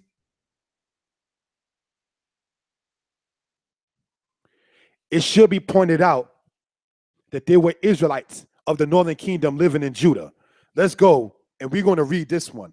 1 Kings chapter 12, verse 17. So we can gain an understanding of what we're talking about. 1 Kings chapter 12, verse 17. All right, and it says the following, so we can gain an understanding of what we're talking about and what we're dealing with. And it says the following. All right, thank you, my brother. And it says this. But as for the children of Israel that dwelt in the cities of Judah, Rehoboam reigned over them. So there were Israelites of the northern tribes that lived in the southern kingdom of Judah. We spoke on the Elephantine matter. However, there were those of the Israelites sent to Egypt under Ptolemy I. These are the ones who descended later, were commissioned to make what became known as the Septuagint. What am I saying? According to the book of the historian Josephus, right? It says that Ptolemy I took Israelites from the land of Israel and shipped them to the literal land of Egypt. That was during the era of Ptolemy I. Ptolemy II, Philadelphus, is the one who commissioned their later descendants that were sent over from the land of Israel as captives to go back to the land of Israel, get their records, and make what later on became known as the Septuagint. Let's go on. Israelites were sent to Libya by Ptolemy I also. The people in Cyrene, which is in Libya, which is next to Egypt in Northeast Africa, were under Greek rule until Rome took it over in 96 BCE. That's how we teach in Shema Israel. You can check the references. The people that Trajan, then later Hadrian fought, were the descendants of those whom Ptolemy I brought to North Africa. Trajan and later on Hadrian were Roman emperors. All right? So we want that to be noted for edification purposes. I'm going to ask the brother Josiah ben Levi, Natan El, to go into the book of Zechariah, chapter 7, and read with a strong, profound voice. Zechariah, chapter 7, verse 13. So we can gain an understanding of what we're talking about and what we're dealing with, all right? Zechariah, chapter 7, verse 13 says the following. Getting to the page. Thank you, my brother. And it says this. Hallelujah. Hallelujah. Zechariah chapter 7, starting verse 12. Okay. Right there at the bottom, bro. Thanks. King. Yea, they made their hearts as an adamant stone, lest they should hear the law and the words which which Jehovah has of hosts has sent them by spirit, by the hand of the former prophets. Therefore came 3 great wrath from Jehovah of hosts. Read on to verse 13 so we can show the diaspora. It just goes to show the reason when the Most High sent the prophets, they didn't listen, they didn't want to keep the law. Now here's the other side due to not keeping the commandments of the Most High. Read on. And it came to pass that as he called, and they would not hear. As the Most High called and they would not hear. They didn't want to hear Yah. Read on. So they should call, and I will not hear, said Jehovah of hosts. All right, so when you see the diaspora and the people bowing down to their idols and so forth and so on, let's understand what's happening. Read on. But I will scatter them with a whirlwind among all the nations whom they have not known. So diaspora being dispersed, being scattered among all the nations whom they have not known. Read on. Thus the land was desolate after them. The land of Israel that they inhabited during the time from the time of Joshua all the way down to the time when Persia came up to rule. They laid the pleasant land desolate, as the brother's going to read. All right, read on. The- Thus the land was desolate after them, so that no man passed through nor returned. Meaning no man of the house of Israel, the true inhabitants of that land, passed through nor returned. Read on. For they laid the pleasant land desolate. Hallelujah. So they laid the pleasant land desolate. They rejected the land that was given to their ancestors. Ben Ami, in his book entitled God, the Black Man in Truth, says this. He points out that when Assyria fell, there were Israelites who migrated to what is now continental Africa and set up kingdoms, one being known as Zegzeg. All right, so we just want this to be noted for edification purposes. Next slide, brother. Thank you. Micah chapter 5, verse 6 says this. And the remnant of Jacob shall be in the midst of many peoples, as dew from Yah, as showers upon the grass, that are not looked for from man, nor awaited at the hands of the sons of men.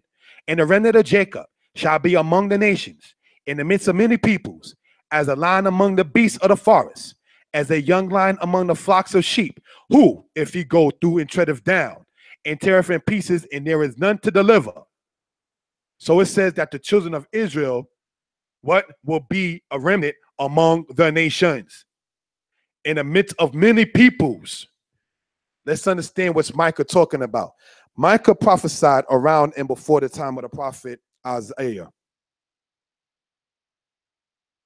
So the dispersion, diaspora, was known already. So we can gain some understanding. Some of the people scattered in Africa that lay claim to be in Israel. All right? The Ga people that live in Ghana, Sefri people that live in Ghana, the Igbo people that live in Nigeria, Ibibio people that live in Nigeria, Ewe people that live in Nigeria, Ashanti people that live in Ghana. Now, that's just some of the peoples that actually, brothers and sisters, lay claim to be in the house of Israel in continental Africa. Okay? Let's go on, if we will, to the next slide. Next slide. Thank you, brother. Dr. Ben speaks on the Israelites. Now, he may have not been the best fan of Israelites, but let's just see some of the stuff that he cited. There were many Hebrew, parentheses Jewish, tribes that are of indigenous so-called Negroes origin. These African Jews caught in a rebellion in Cyrene against Roman imperialism. It marked the beginning of a vast Jewish migration, of course, it marked the beginning of a mass Jewish migration southward in Sudan, West Africa. Black Israelite immigrants from northern and eastern Africa merged with indigenous groups in Western Africa to become the Fulani, Borno, Kanem of Lake Chad.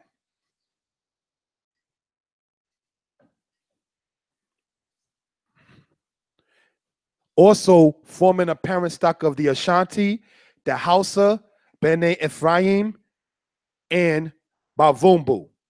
You can read his book on that called African Origins of Major Western Religions, written in 1970.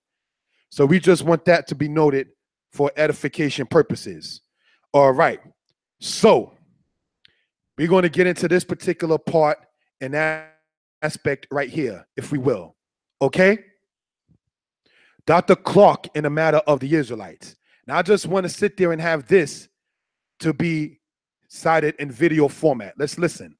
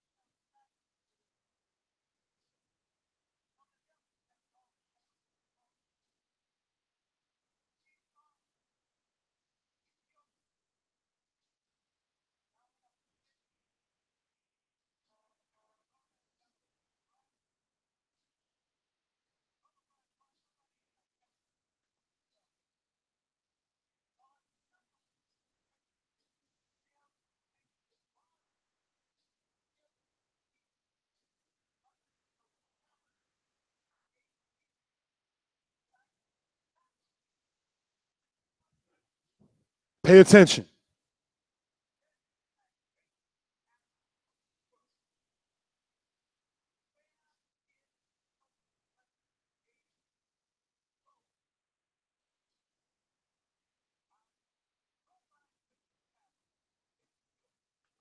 Where did the Western Asian people go? He's asking. Let's go on, brothers and sisters, all right?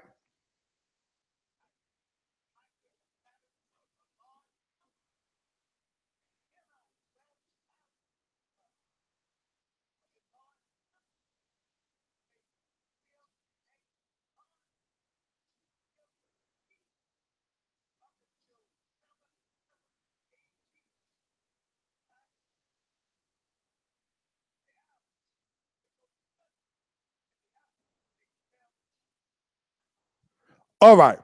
That is an excerpt from Dr. Clark. All right. And in it, he says in part, I wanted to get to the exact minute. He says, after the matter that happened in 70 AD, where did the Western Asiatic people go? He said that he saw no migration pattern that led them over into Europe, but he saw a migration pattern that led them over into, as he sat there and stated, in West Africa, because many people that are in the land of Ghana were of the Hebrew faith. Now, one of the things is that we wanted to point out, we should note this.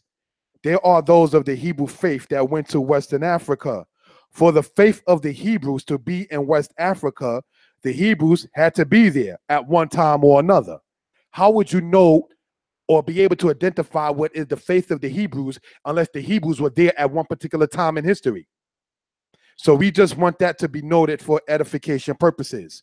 So there was a teaching by some brothers saying basically the Jews, to use the term loosely, that they were never in Western Africa.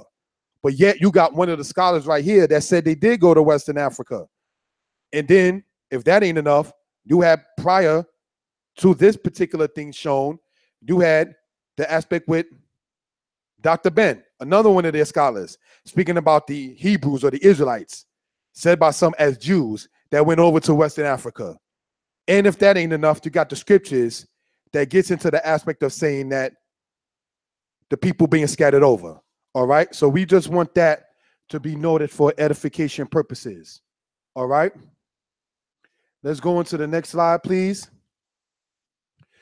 Some of the oldest Jews, if you will, the Falashas, is said to be obscure, yet they themselves state that they went to Ethiopia from the era of Solomon, king of Israel. So we just want this to be noted. What you're looking at right there is one of their homes or their huts, if you will, in what you call Gondar province in Ethiopia. They themselves call themselves Beta Yisrael. All right? We speak about them periodically. Now, we just want this to be noted for reference purposes and what we're talking about. The matter of Hebrew explained.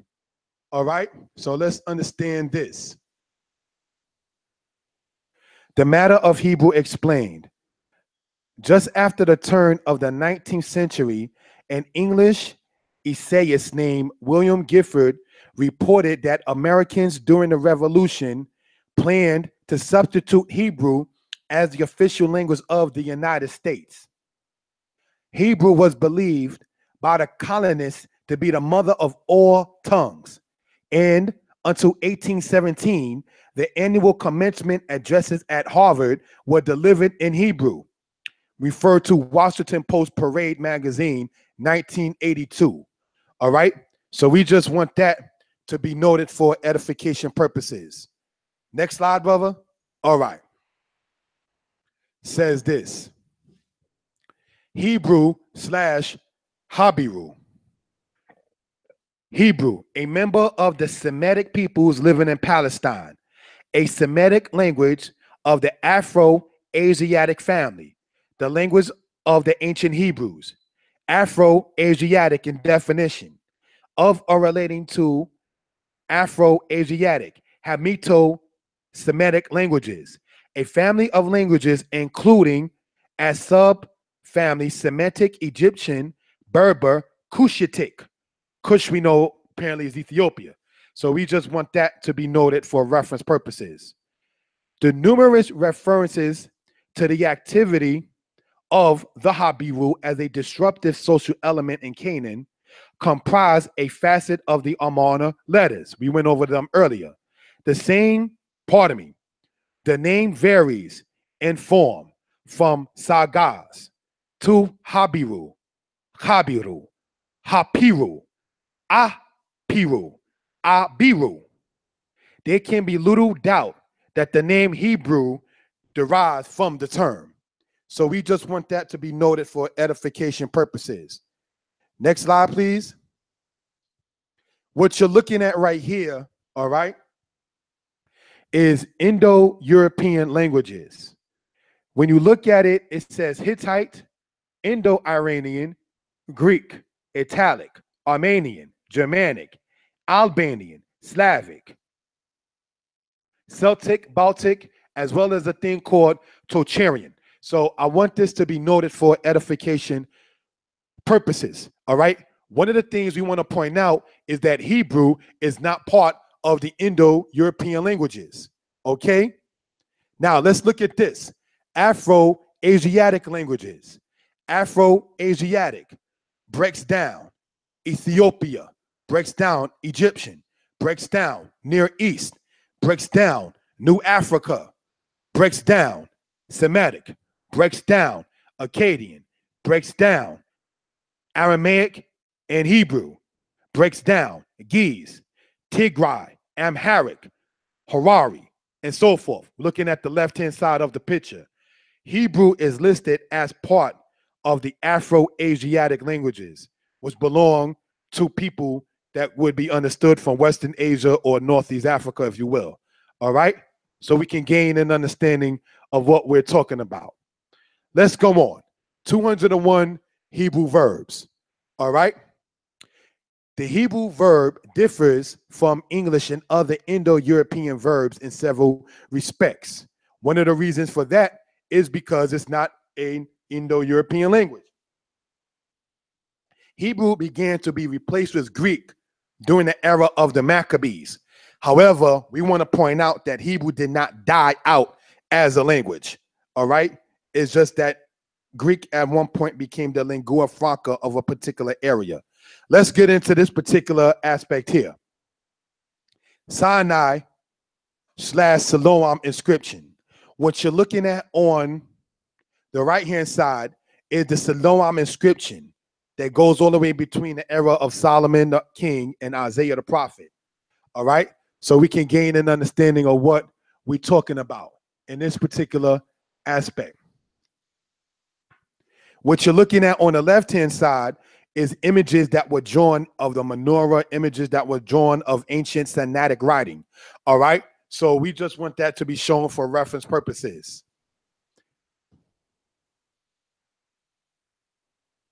All right? So we just want this to be shown in this particular case. Hebrew alphabet. The Hebrew alphabet has 22 letters. The Hebrew language, as any other languages, has vowels. Vowels make sound. There are those who are illiterate of a language yet are able to speak that same language. Josephus points out that Hebrew sound is similar to Aramaic in speech. What became known as Hebrew is what the Israelites spoke. However, the alphabet in writing is what was first derived from Sinaitic and then later on Aramaic. So our writing style, like script form, the block form, if you will, the letters that you're using, that's what I want to speak on in that point. What we're looking at is this. This is Hebrew presentation. You got Aleph, Bet, Gemel, Dalet, Hey, Wow, Zion, Chet, Tet, Yo, Kaf, Kaf, Sofit, Lamed, Mem, Nun, Nun, Sofit, Samek, Ayin, Pei, Fe, Sofit, Zadeh, Zadeh, Sofit, Kuf, Re, Shin, Tau. These letters here that you see are actually Aramaic form of writing, as we went over before.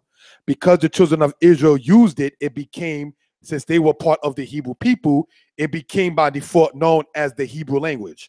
You understand? But the language that the Israelites spoke was properly called the Israelite language, or they spoke Israelite, if you understand that particular case. Hebrew having more of a dominance in understanding as far as what word it should be called became such. So this is what we want to point out in that particular regard. Then what we're looking at here is Old Hebrew alphabet. All right, looking at it from the left-hand side. Alep, Bet, Gemel, Dalet. Hey, wow. Zain, Het, Yod, Ket, Tet, pardon me, Yod, Kop, Lamed, Mem, Nun, Samek. Ayin, Pei, Zade, Kop, Resh, Sin, Tau. There's no V in Old Hebrew. All right, there's no F in Old Hebrew. All right, so we just want that to be noted for edification purposes. All right, the Phoenician aspect. Next slide, brother. Thank you. What we're looking at in this particular case is this, right? Aleph, ox, Bet, house, Gamel, camel, Dalet, door, Hey, window, Wow, hook, Zain, weapon, Het, wall, some say fence, Tet, good, some say snake, Yod, hand, Kaf, palm, some say also spoon, Lamed, gold, some say also teach, Mem, water, Nun, serpent, some say means fish, Samek, fish, some say actually means support, Ayin, eye, Pei, mouth, Sadeh, papyrus, some people say means fish hook, Quope, eye of the needle, some actually say it means monkey or the back of one's head, Resh, head, some say also means leader, Shin, tooth, Tau, mark. The aspect here is still ancient writing, but the Phoenician style of it. Just like you got graffiti English and calligraphy English and script English and lowercase English, so did other ancient languages have different styles of writing in the same particular language. All right? What we're looking at right here is called the Debone matter that you read about King Misha of Moab and the style of writing in which he did. Next slide. So you get to see what that's talking about. Next slide, please. What we're looking at here is called the Samaritan matter. All right.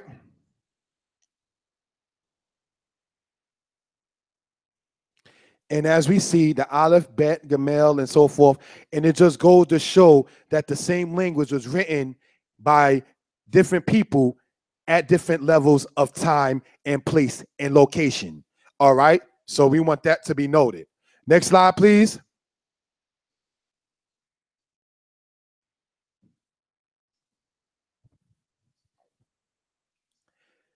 The aspect of vowels.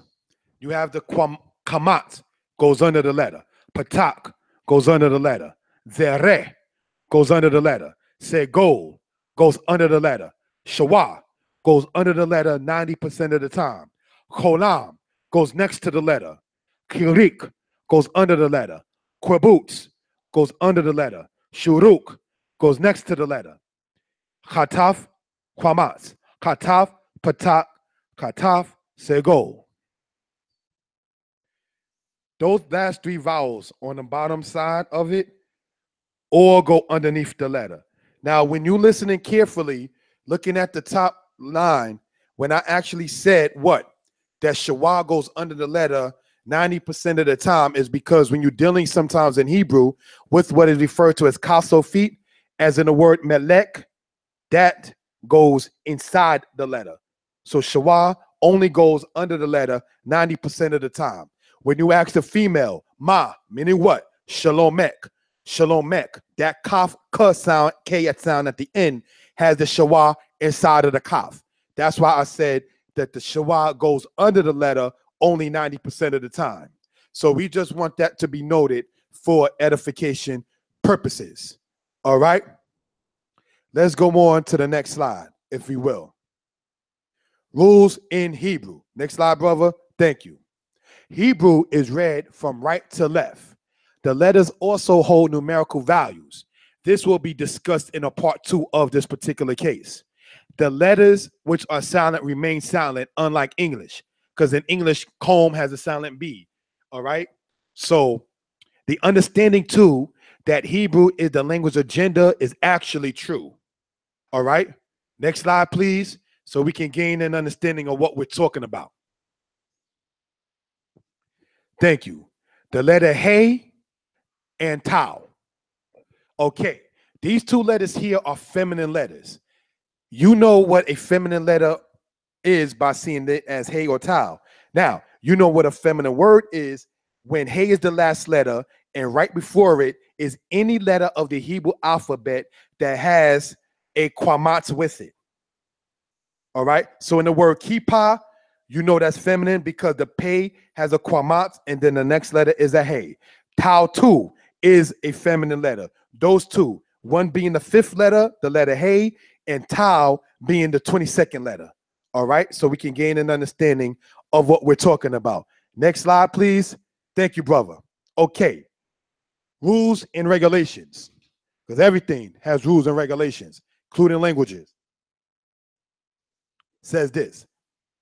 In Hebrew, there is a set of verbs. A verb is an action word. There are 7 verb stems. There are 7 stems to this system, referred to as the qual, the nif'al, the piel, the pu'al, the hif'il, the hofal, and the hitpa'el. The qual stem is referred to as the easy stem. That's the simple active. The nif'al stem is referred to as the simple passive. The PL stem is referred to as the intensive active. The pu'al stem is referred to as the intensive passive. The hif'il stem is referred to as the causative. The hof'al stem is referred to as the passive of the hif'il, and the hitpa'el is referred to as the reflexive. So in the Hebrew 7 stem system, you have 3 active, 3 passive, and 1 reflexive. All right. So let that be noted for edification purposes. Katab, active, to write. Nif'al, niktab, to be written. Ani kotab, I am writing. That is the qual stem. Ani katabti, I wrote. That is the actual active. Ze niktab, this is written. That is the nif'al stem. One is active, one is passive. In Hebrew, a noun is known as either feminine or masculine. The possession of a noun is noted by the end of the noun. Example, koma meaning wall. Komati meaning my wall. All right. So we want that to be noted. Next slide, please.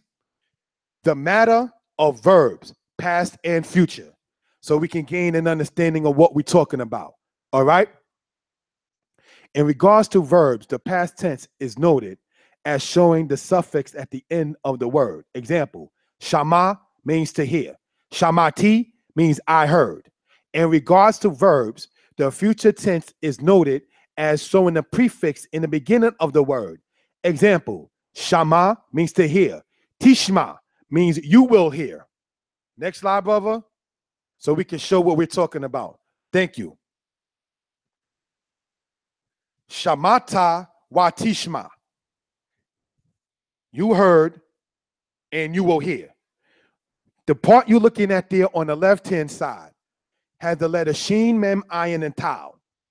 Tau there at the end is the suffix.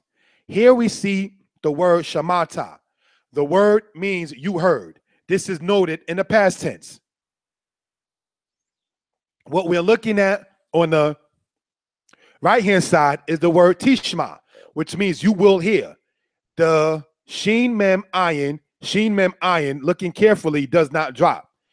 The distinction is in the future tense, you show it as a prefix, so it can be noted for edification purposes. All right, the Hebrew and Yiddish matter. Next slide, brother, so that way we can explain what we're talking about in this particular case, because some people are saying that the Hebrew we teach here in Shema Yisrael among so-called Old Testament based so-called non-messianic, that that we're speaking Yiddish, and that modern Hebrew is Yiddish, but such is not the case, and we're going to explain what that's about. The Hebrew and Yiddish matter. The Hebrew word you see there on the left-hand side is what? Hachama, which means son. All right, S-U-N. Aim, Hebrew word for mother. You see that in Ezekiel chapter 16 and Ezekiel like 23. All right, now let's look at the part there in the blue. Dizun, Yiddish word for son, S-U-N.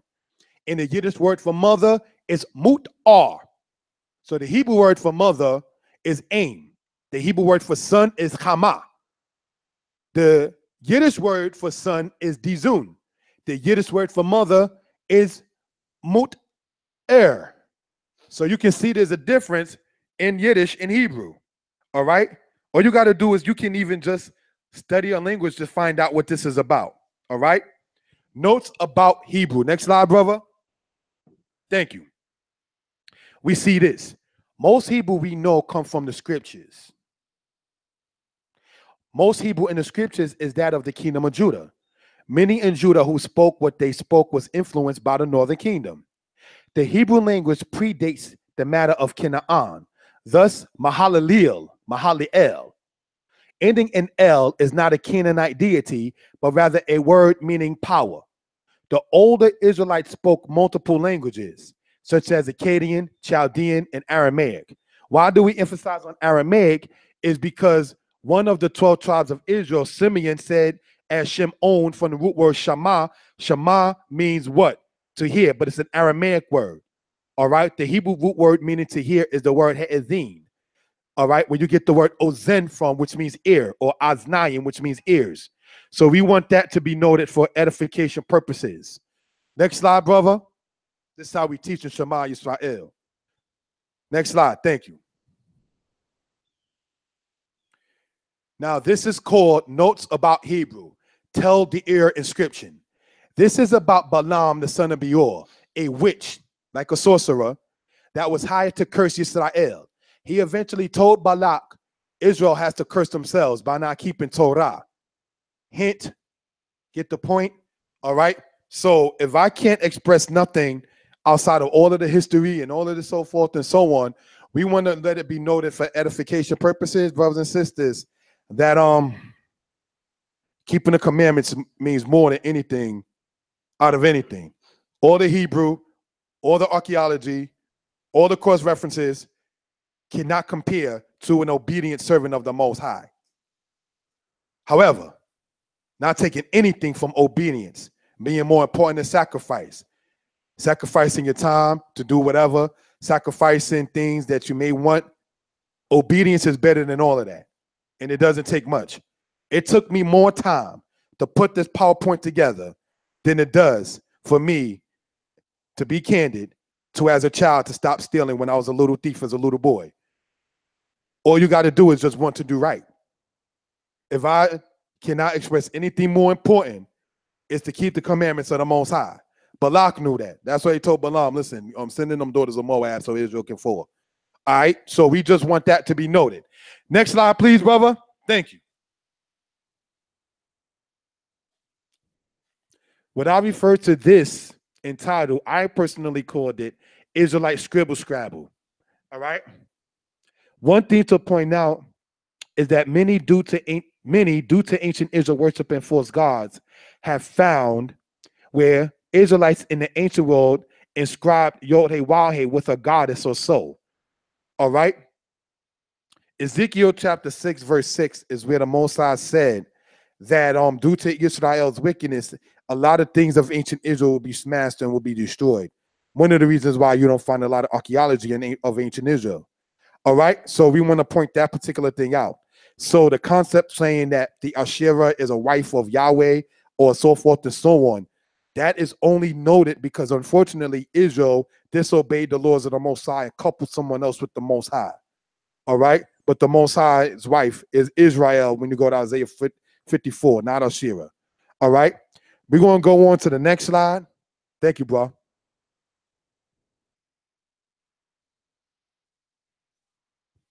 This is referred to as Isaiah and the Yabne writing. What you're seeing there on the left-hand side is the Isaiah scroll from the Dead Sea Scrolls. And what you're looking at on the other side is the Yabne writing that dates to the era of the Maccabees. Ancient Israel did not speak English. All right, so we just want to point that out for reference purposes. Next slide, please.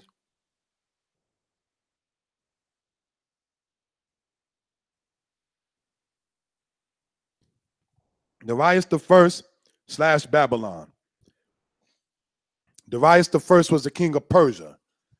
And as you see here in the book, you can get online, called The Babylonians, written by Gwendolyn Leak or Leak. You see how the Babylonian himself is even pictured, man of color. And as you see in the walls of Susa Palace, called Shushan in the book of Esther and so forth, people of color. The Israelites were and were around such. Just want that to be noted.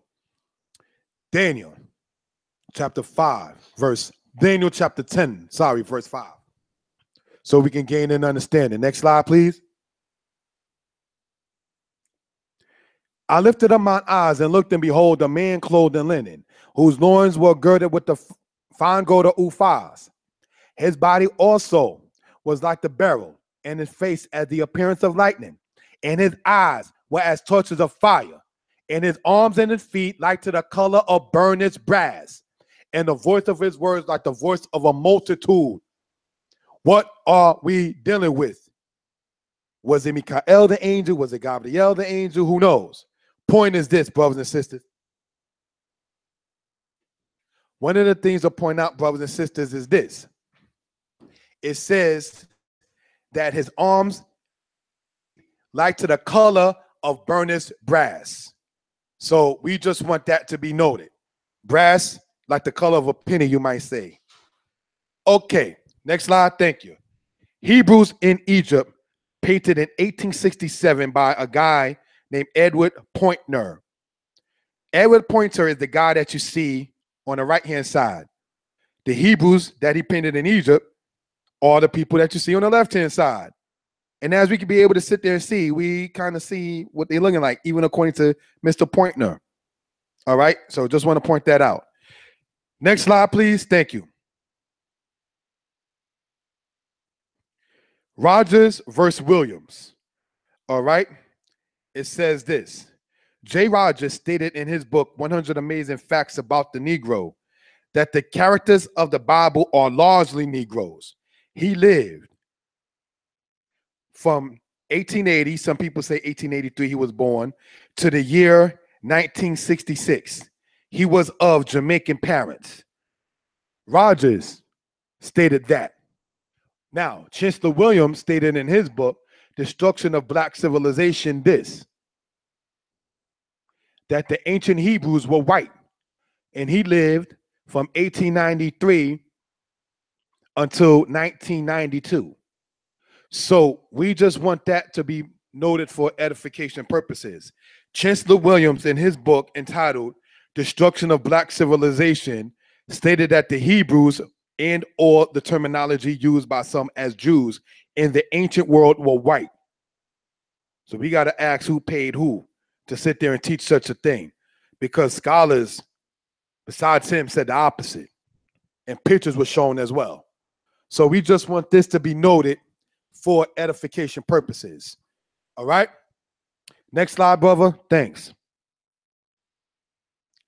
Biblical Archaeology and Focus, which is a book written by a guy named Chauvel, and Jeremiah the prophet. The children of Dan in a horned altar. The children of Judah in a horned altar. Jeremiah 17, verse 1 through 4. The sin of Judah is written with a pen of iron and with the point of a diamond. It is graven upon the tablet of their heart and upon the horns of your altars. And thou, even of thyself, shalt discontinue from thy heritage that I gave thee, and I will cause thee to serve thine enemies in the land which thou knowest not. For ye have kindled a fire in my nostril which shall burn forever. So we just want this to be pointed out for reference purposes, all right, and what it says. Next slide, thank you. This one is entitled what? Biblical Archaeology. Says this. Next slide. In an inscription of Shalmaneser III, Ahab of Israel is identified as one of the leaders of the opposition, where he said the following. He brought along to help him 10,000 soldiers of Ahab the Israelite. Ahabu Sirilah. All right. So we just want that to be noted from that particular case. All right. The fact that other nations mention Israel means a lot for those who are into the debate aspect or just want clarity. All right.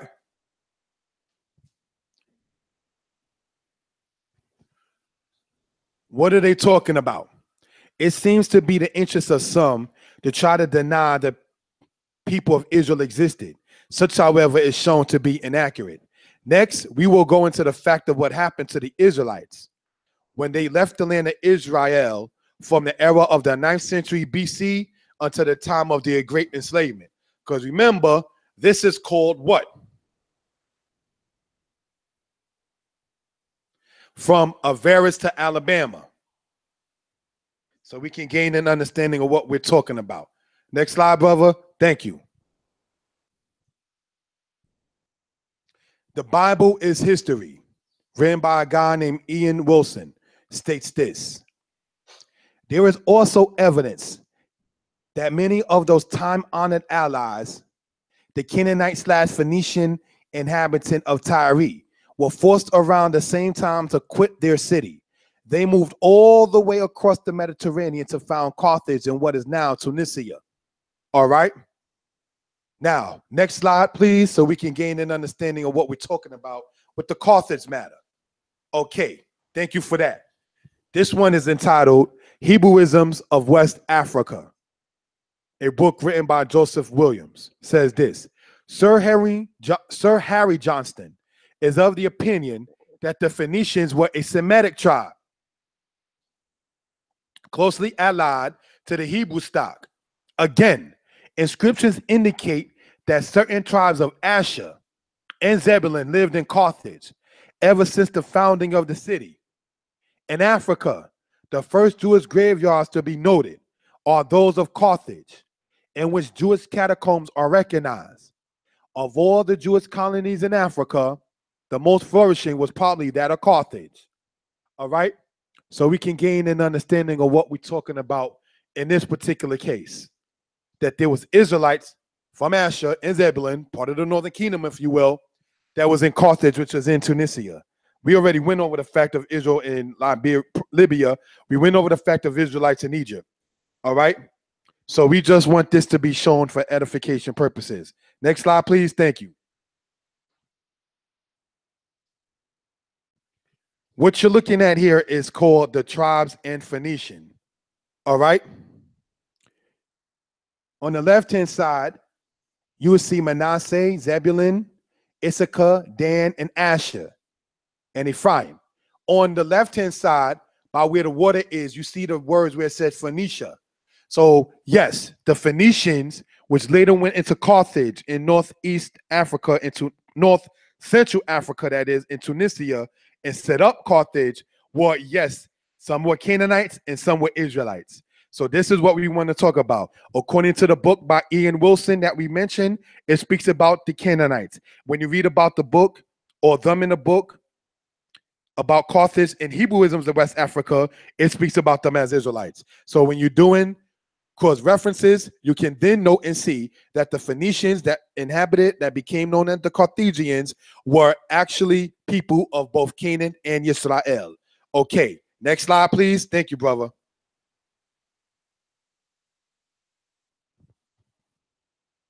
All right, so we can gain an understanding of what we're talking about.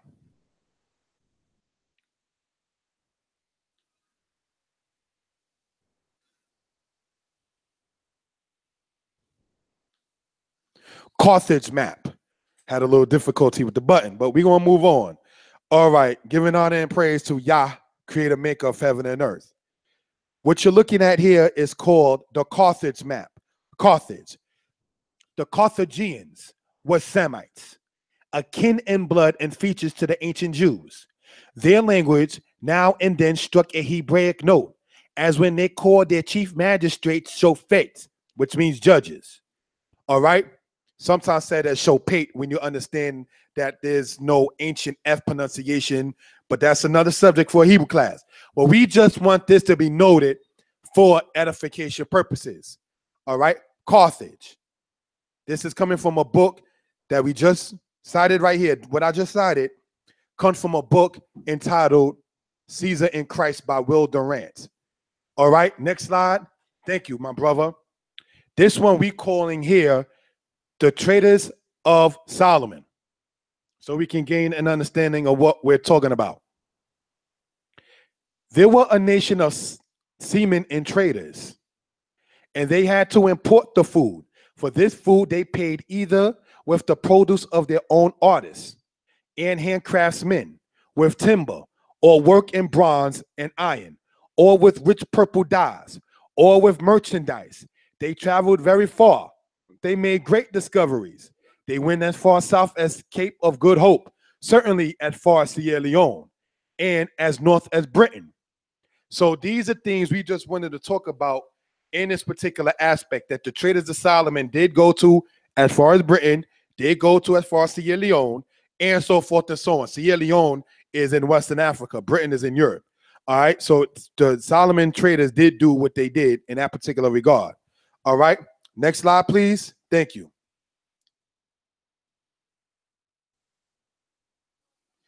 This one we're calling Ezekiel 27. All right. And it says this: the inhabitants of Zidon and Arvad were thy mariners, the ancients of Gebal. They of Persia and Lud and of Put were in thy army. Judah and the land of Israel were thy merchants. Dan also in Javan, going to and fro, occupied by thy fears. Bright iron, cassia, and calamus were in thy market. Dedan was thy merchant, and precious stones for chariots, precious clothes for chariots. So we just want that to be noted for edification purposes. What is this saying right here? Judah and the land of Israel. Now, Ezekiel 27 speaks about the people of Tyre, all right, or the people of the Tyrians, which by where the port was, where the ancient people of Carthage came from. Judah and the land of Israel were thy merchants. So yes, according to that, they did do that particular aspect. Let's go on, if we will, to the next slide. The matter of the purple and the Tyrians with the Israelites. All right, next slide, brother. Thank you. And it says this: Ezekiel chapter 27, verse 7. Of fine linen with richly woven work from Egypt was thy sale. And it says that it might be to thee for an ensign, blue and purple. From the Isles of Elisha was thy awning. Ezekiel chapter 27, verse 16. Aram was thy merchant by reason of the multitude of thy wealth. They traded for thy wares with carbuncles, purple and richly woven work, and fine linen, and coral and rubies. So now, what is the point in that particular case? Is because the terminology Phoenician is a Greek term meaning purple. That's why you read in the aspect of purple in Ezekiel 27, when it speaks about Judah and the tribe of Dan being the merchants with the people of Tyre, which later on went to Carthage and set up the Carthaginian kingdom. All right. Carthage, according to Durant, says this: her settlement was called Kart Hadast, new town. The Greeks transformed the name into Car Sedon, the Romans into Carthago. The Latins gave the name Africa to the region around Carthage and Utica, and followed the Greeks in calling its Semitic population Poenai. That is to say, example, Phoenicians. The sieges of Tyre by Shalmaneser of Assyria, Nebuchadnezzar of Babylon, and Alexander of Greece brought many wealthy Tyrians into Africa. And by Africa, we're speaking in particular in this regard to Carthage. Okay, so we want this to be noted for evidence purposes and what we're talking about. All right, Zephaniah, era of Josiah of Judah. Next slide, brother. Thank you.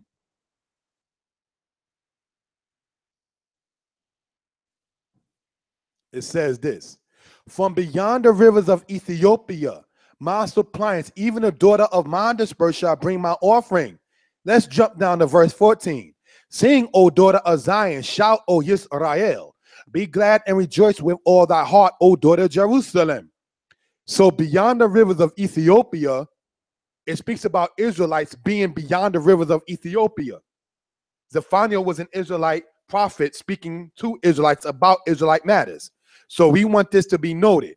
This is Zephaniah chapter 3 we just read, by the way. So it says, from beyond the rivers of Ethiopia. Next slide, please.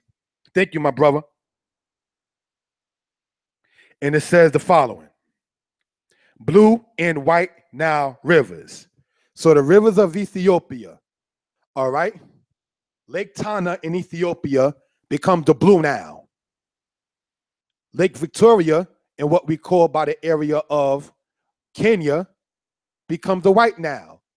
So let's know and understand this, that in ancient times, both what's referred to currently as Ethiopia and what is referred to currently as Kenya was both called Cush. So when it says beyond the rivers of Ethiopia, biblical terminology being Cush, from beyond the rivers of Cush is talking about today's terminology called the blue and the white Nile. From beyond those rivers, the Bible in Zephaniah 3 is saying the Israelites in part were scattered. So this is this type of stuff that we want to bring out for edification purposes. All right. Next slide, please. We're going to get into this particular matter. Thank you, my brother. This one we're calling diaspora of the Hebrews. The picture that you're looking at, brothers and sisters, comes from a book called Hebrewisms of West Africa, where it shows one aspect of them fleeing from the capital, Jerusalem, going into Egypt, going into Sudan, then going west. All right. Now we already read beyond the rivers of Ethiopia. We shown earlier where the map showed where the rivers of Ethiopia are. So it's not too far-fetched that the Israelites were noted for going into Western Africa. Another point we want to make is that earlier we read, according to Dr. Ben, who wasn't the best friend of Israelites, that's why I cited him, about Israelites going into Western Africa. We went over a video speaking with Dr. Clark aspect in which he said, where did the Western Asiatic go after the temple was destroyed in 70 AD? I see no migration pattern that took them over into Europe.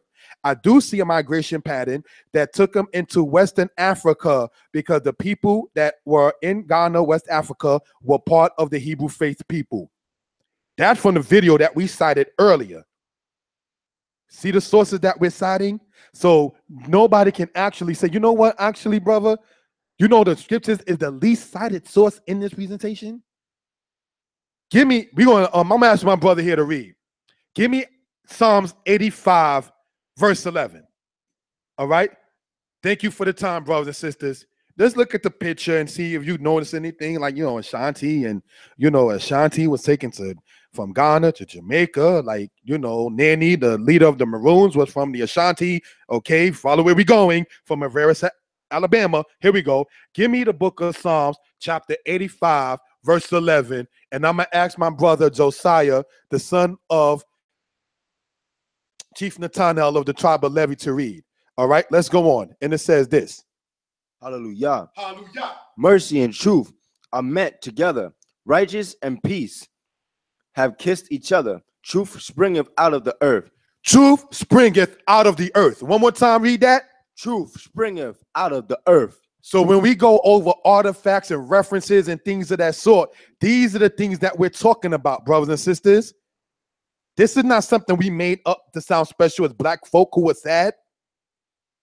Do you understand? These are things that we're citing different sources, European sources, white men, for those who, you got to have a white source in order to be accepted. We're citing sources from them, sources from the scriptures, because there's some who say, well, if it ain't in the scriptures or we deal with it in the scriptures, we cite that too. Because it says what? Read that again one more time. From verse 11. Read. Mercy and truth. Mercy and truth are met. Read. Are met together. Are met together. Because you don't get mercy in debating. You don't get truth out of debating. Debating leads to somebody, no offense intended, literally getting slapped. as in happened in one debate. I'm not making this up. There was a debate. Somebody reached out and touched somebody upon his face. That's wickedness.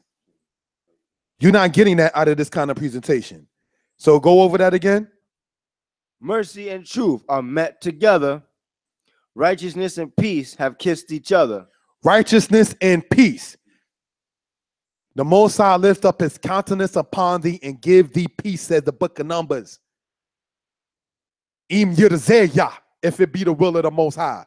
The Most High lift up his countenance upon thee and give thee peace. Yisaya panau aleka wa yitain laka shalom. Lo milchama. The Most High lift up his countenance upon thee and give you peace, not war. The Most High lift up his countenance upon thee and give you peace. Lo ba'aya. Not a problem. The Most High lift his countenance upon thee and give thee peace. Lo makara. Not battle. The Most High lift up his countenance upon thee and give you peace, not war. The people were not praying for war. The people, if war came, prayed to be the victorious ones in the war. In the time of peace, you prepare for war, but you don't always have to sit there and be the aggressor. We want that to be noted. So read on. Truth springeth out of the earth, and righteousness have looked down from heaven. It says what? Truth springeth out of the earth. We're citing things that get into this particular aspect. The truth is going to come from the earth. You ain't going to shut down the truth of the Most High for so long. Yah said he hid his face from the eyes of Jacob and put a blinders on the house of Israel. Deuteronomy 28, verse 28. I'm going to ask the brother Josiah, son of Chief Nathanael of the tribe of Levi. Read, brother, Deuteronomy 28, verse 28, so we can gain an understanding of what we're talking about. Thank you.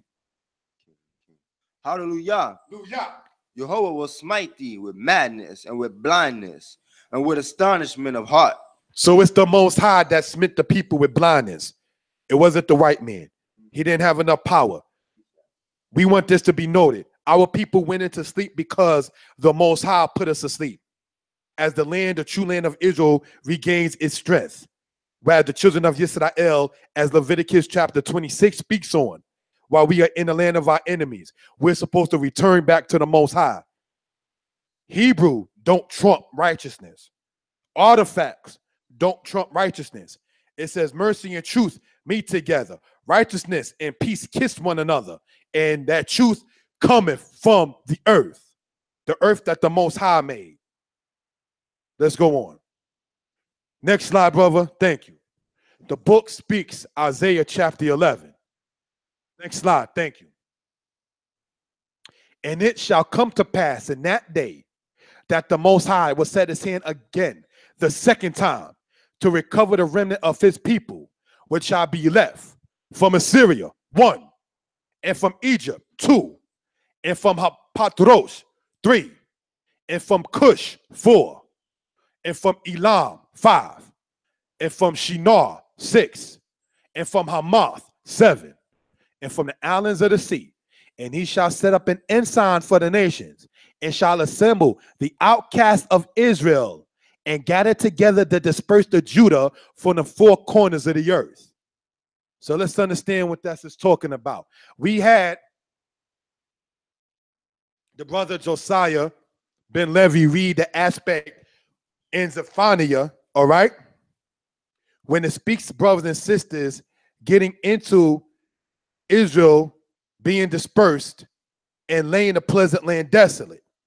Then we see right here that the Most High speaks about some of the places where Israel was scattered.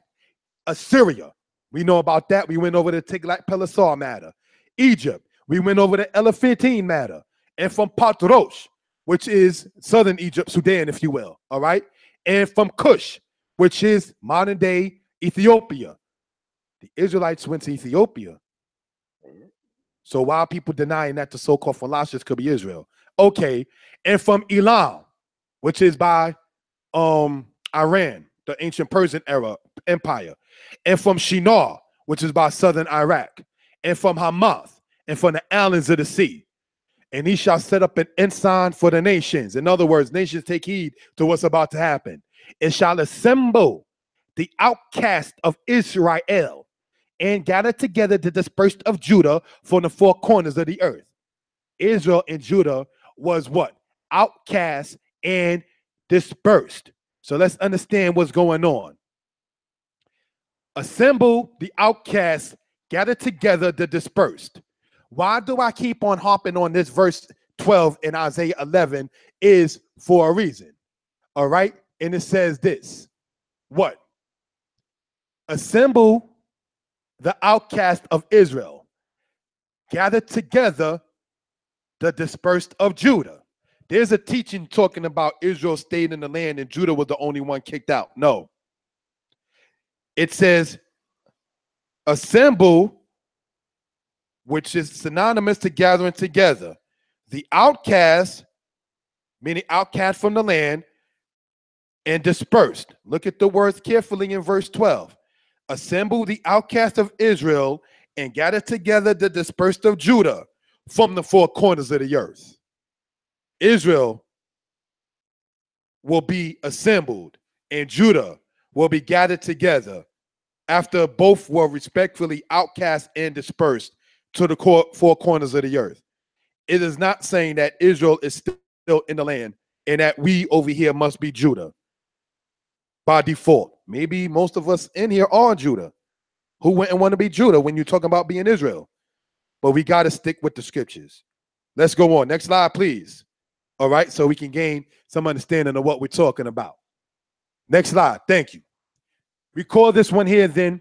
The book speaks, Ezekiel chapter 11. All right.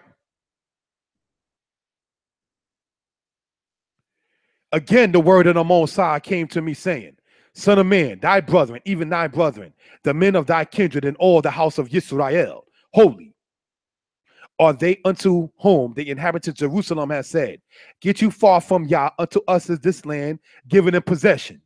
In other words, you had the other nations that came into where Israel was at in Jerusalem and then sat there and said, oh, the Most High gave it to us, Israel, the true people, you get out. Therefore say, thus saith the Lord God, although I, speaking of the Most High himself, although I have cast them far off among the heathen, and although I have scattered them among the countries, yet I will be to them as a little sanctuary in the countries where they shall come. Therefore say, thus saith the Lord God, I will even gather you from the people and assemble you from all the countries where you have been scattered, and I will give you the land of Israel. What are we reading? The Most High said what? Two things to point out. Ezekiel 11 verse 16 kills the concept, well, we can't really do nothing in captivity, because it says right there, and although I have scattered them, meaning the Israelites, among the countries, yet will I be to them, the Most High saying he will be to the Israelites as a little sanctuary in the countries where they shall come. So you don't have an excuse to not keep Shabbat in the land of captivity, because we can still call upon Yah as our little sanctuary in the countries where we have came to. Then we go to verse 17. Therefore say, thus saith the Lord God, I will even gather you from the people and assemble you out of the countries. Gather and assemble. That's why I went to this part here. Gather and assemble. Okay? You out of the countries where you have been scattered.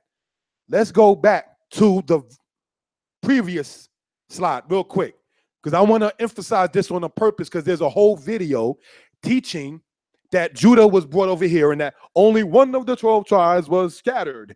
There is a people teaching that, but this is not biblically sound. So we're going to go back to Isaiah 11 verse 12 again. And he, the Most High, shall set up an ensign for the nations and shall assemble the outcast of Israel and gather together, all right, gather together the dispersed of Judah. What does it say? Assemble the outcast, gather together. Let's remember those words, assemble and gather together. Now, let's go, if we will, brothers and sisters, to the next slide. And in verse 17, we see here, gather and assemble yet again. You see, Isaiah chapter 11, verse 12 has the words gather and assemble.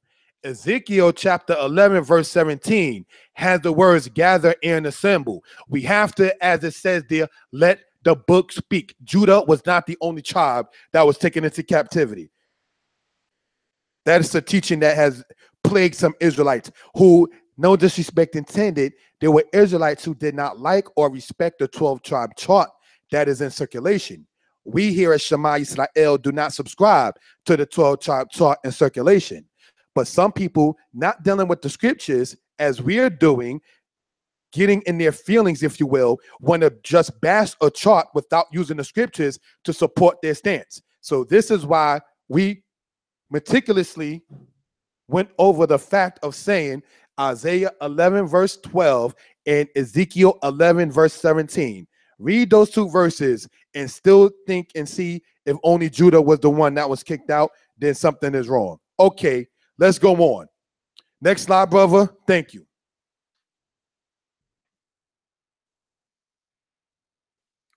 Respect to my teacher, Kohen Mikael. All right, goes on to say this. In his book, Israelites and Jews, A Significant Difference, Kohen Mikael says the following. The historian Philo stated that 1 million Hebrews resided from Libya and Egypt, from the Catabathmos to the border of Ethiopia. Catabathmos is a part in Libya in Northeast Africa. All right, we just want to point that out. Next slide, please. Thank you, my brother. Respect to my teacher, Kohen Mikael, my Hebrew teacher, out of Hashaba Yisrael, says in his book. In the same book, we see the Greek historian and geographer Strabo, 63 BCE to 24 AD, wrote concerning the Hebrews of Cyrene. Now, these Hebrews already got into all cities, and it is not hard to find a place in the habitable earth that has not admitted this tribe of men and is not possessed by it. So we just want that to be noted. Next slide, please. Respect to my teacher, Kohen Mikael.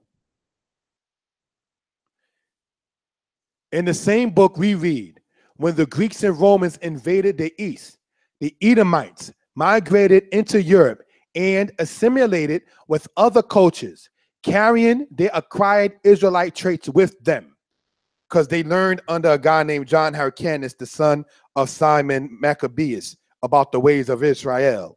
Next slide, please.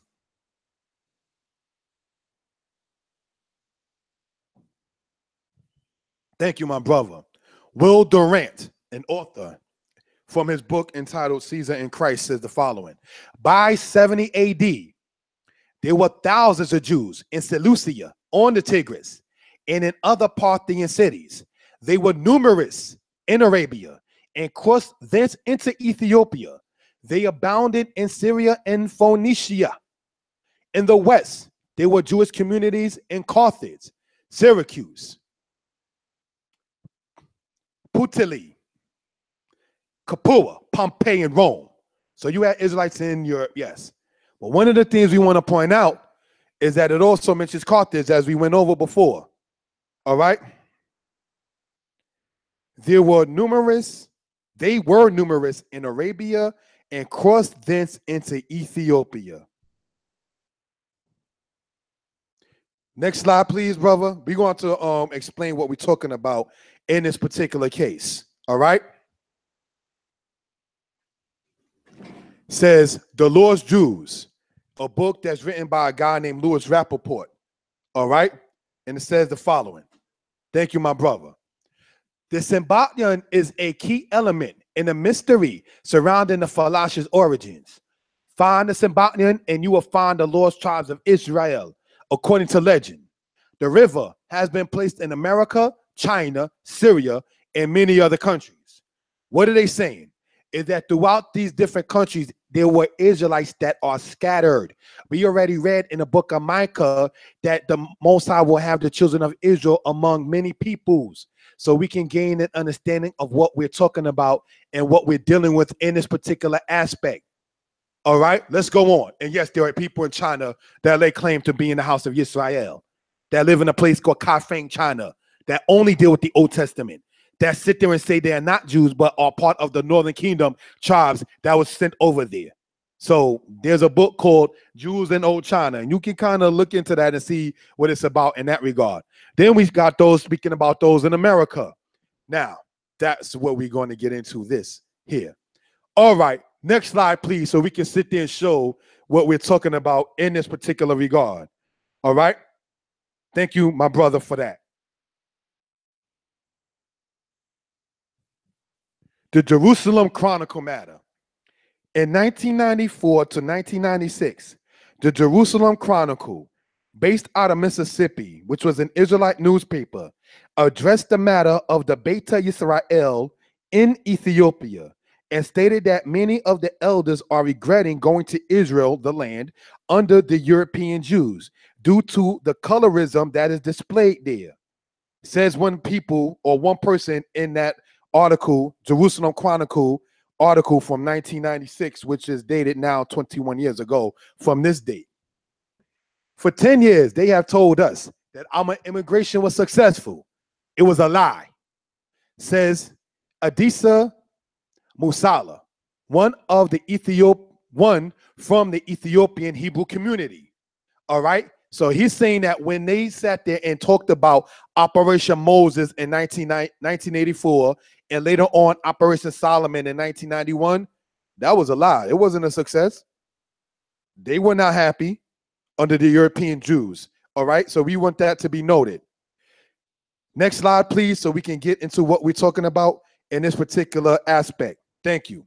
Thank you for that, my brother. The Jerusalem Chronicle matter. The Ethiopian Hebrews have been second-class citizens, similar to the black underclass in the United States. Jerusalem Chronicle, 1996. Tensions between the Ethiopian Hebrews and Jewish authorities, European Jewish that is, have been pent up for several years now, like the black man and the police in the United States, perhaps. When Israelis started to come some decades ago, we ourselves couldn't believe there were Jews who weren't black, said the guy Adisu Masala, Jerusalem Chronicle, 1996. So he's saying that when they began to come, the European Jews began to go and see this report or so of the black Israelites in Ethiopia who are called Beit Yisrael by themselves, but are called Falasha in the Ge'ez language by the Cushites, that is, that basically means stranger, landless, or so forth. Right? They were saying that we didn't know there were Jews in the world that weren't black. Let's understand that for a purpose. All right? Let's go, brothers and sisters, all right, into a particular aspect. I want to show this right here. We're going to go back to the slide that says the Lord's Jews by Rappaport. The Symbionton is a key element in the mystery surrounding the Falasha's origins. Find the Symbionton and you will find the lost tribes of Israel according to legend. The river, the Symbionton is, they say, a mystical river. The river has been placed in America, so China, so Syria. Now, according to that, the Beit Yisrael speak of what is called the Symbionton River. And wherever that river is where the true house of Israel is, according to that teaching. So let's see, taking it from that, then taking a so-called Falasha, a true Beit Israel stance reported in 1996 Jerusalem Chronicle newspaper, it said when Israelis, that's the Europeans, the whites, started to come some decades ago, we ourselves couldn't believe there were Jews who weren't black. So let's understand what I'm saying. If the Beit Yisrael feeling, theology, opinion, stance, belief, teaching, if you will, if they're saying that America holds some of the lost tribes of Israel, and they're also saying that the Beit Israel, so-called Falasha, could not believe there were Jews who were not black, that means that the people that they're talking in America as being part of the lost tribes of Israel were black, are black. Let's understand what we're talking about so we can gain an understanding. These are the things we're talking about. The brother Josiah went over where it said the truth will come from the earth. This ain't racism. This is citations. All right. Next slide, please, brother, so we can gain an understanding of what we're talking about. All right? Thank you, my brother, for that. Adisu Masala. This is the guy that we were talking about. This is his picture right here that you see on the left-hand side. The Jerusalem Chronicle article that I got my citations from is pictured here on the right side. See, this is not things we're making up. You see the people that's pictured in here? They were or are alive. They either breathed or passed away by this point. May those who did rest in peace. This is over 20 years ago that we're talking about. There was an article, Israelites did have a newspaper called the Jerusalem Chronicle. And in 1996, this is something that we were talking about in this particular aspect, in this particular regard, so we can gain an understanding of what we are dealing with in this particular case. All right, next slide, please, so we can gain some understanding of what we're talking about. All right, thank you, my brother, for that. The Jerusalem Chronicle matter and the pictures of the Beit Yisrael. Can you please tell me the difference between the so-called Falashas who call themselves Beit Yisrael, as you see there, protesting with signs in Jerusalem and in the land of Israel, and what you saw with the Shambel protests, what you saw with the other people's protests? What's the difference between them protesting in the land of Israel and we protesting over here in what we call what's called the United States? Israel was scattered from one end of the earth to the other. These are not things that we're making up. And over here, you see pictures of some of their females, some of their girls. All right? Beit Yisrael. And as stated, they are in a protest that says what? Stand up for your rights. All right? So you looking at them carefully, there's no difference between the sisters pictured there that are from the Beit Yisrael that no different than that come out of Brownsville, Brooklyn, Bed-Stuy, Brooklyn, Philly, South Chicago, DC, Miami, South Central Los Angeles, as well as what you're talking about, Oakland, California. There is no difference when you're actually looking at these people than us over here in what we call the United States. Protesting physically and in spirit. Look at them, then look at us. And then the other side of us, the sisters who go to school and go to college and able to learn something, the same aspect that's going on with them in Ethiopia, in Israel, the land is the same thing our people going through over here. Our solution is to return to the Most High and keep his laws. Next slide, so we can gain some understanding of what we're talking about. Thank you, my brother. All right, and it says this. The Jerusalem Chronicle in a matter of the pictures of BIs, meaning Beta Israel. The book I cited by Rappaport is pictured right there. The Lost Jews, last of the Ethiopian Falashas. All right. Then you see whoever this European, I forgot the guy's name. I should have remembered it, but I forgot the guy in the suit. But then you look at them shaking hands with the Beta Yisrael. Israel, you know the laws of the Torah, as you all in Beta Israel say, the Orit. Don't make any covenants with them. Learn from the black man in America when we thought we could make covenants with them. Just want to make that point because they don't keep their contracts. They don't keep their word, all right? So just want that to be noted. Next slide, please. Thank you, my brother, all right? It says a book, Ancient Israel, written by Michael Grant, all right? Herod made his way to Rome, where he met with Antony. Antony prompted the Roman government to make a treaty with Herod and sent him back to Judea, not as a prince, but as a king. This meant that the Hasmonean dynasty had been brought to an end in favor of Idumean house of unwelcome race and recent conversion. The Romans gave Herod this job. So what's going on? Herod, an Edomite, son of Antipater of Rome, all right, he decided to go and team up with the Romans. The Romans sent him back to be a leader in the land of Israel over the Israelites in power, all right? So we want this to be noted. Next slide, my brother. Thank you.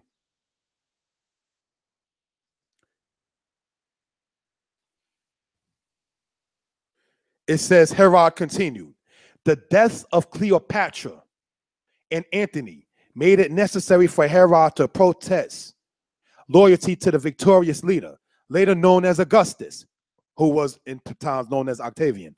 Instead, when Herod died, Augustus divided his state between three of his sons. Archelaus was the person given control over Judea. All right, so we just want to point that out for reference purposes. Now, next slide, my brother. Thank you. History of Israel by Michael Grant. He says the following. After urgent surrender in vain, Titus, that is to say the son of Vespasian, Titus pushed on with the siege. He succeeded in capturing the temple, which was consumed in flames. It should be noted that this temple destroyed was the temple. It should be noted that this temple destroyed was the temple that Ezra and them built in the time of the Persian rule. Anyone able to claim connection with the house of David was hunted down and eliminated. All right, so we just want that to be noted for edification purposes. All right, so brothers and sisters, giving honor and praise unto Yah, creator, maker of heaven and earth. We're going to conclude in this particular aspect with the last 6 PowerPoints. And I entitled it Kashub, which is a nickname I picked for myself, Kashub's explanation. It is obvious that we know of the onslaughts from the Ptolemies and the Seleucids, such as the mother and her sons murdered for not eating pork. We read of the situation with Rome and the Israelites starving to where they ate leather for food. Here is my question. Do the white Jews or the European Jews look for the family of Hadrian of Rome, the family of Antiochus of Greece, the family of Trajan of Rome, the family of Caligula of Rome, and hold them on trial for past war crimes as they do the old Nazis?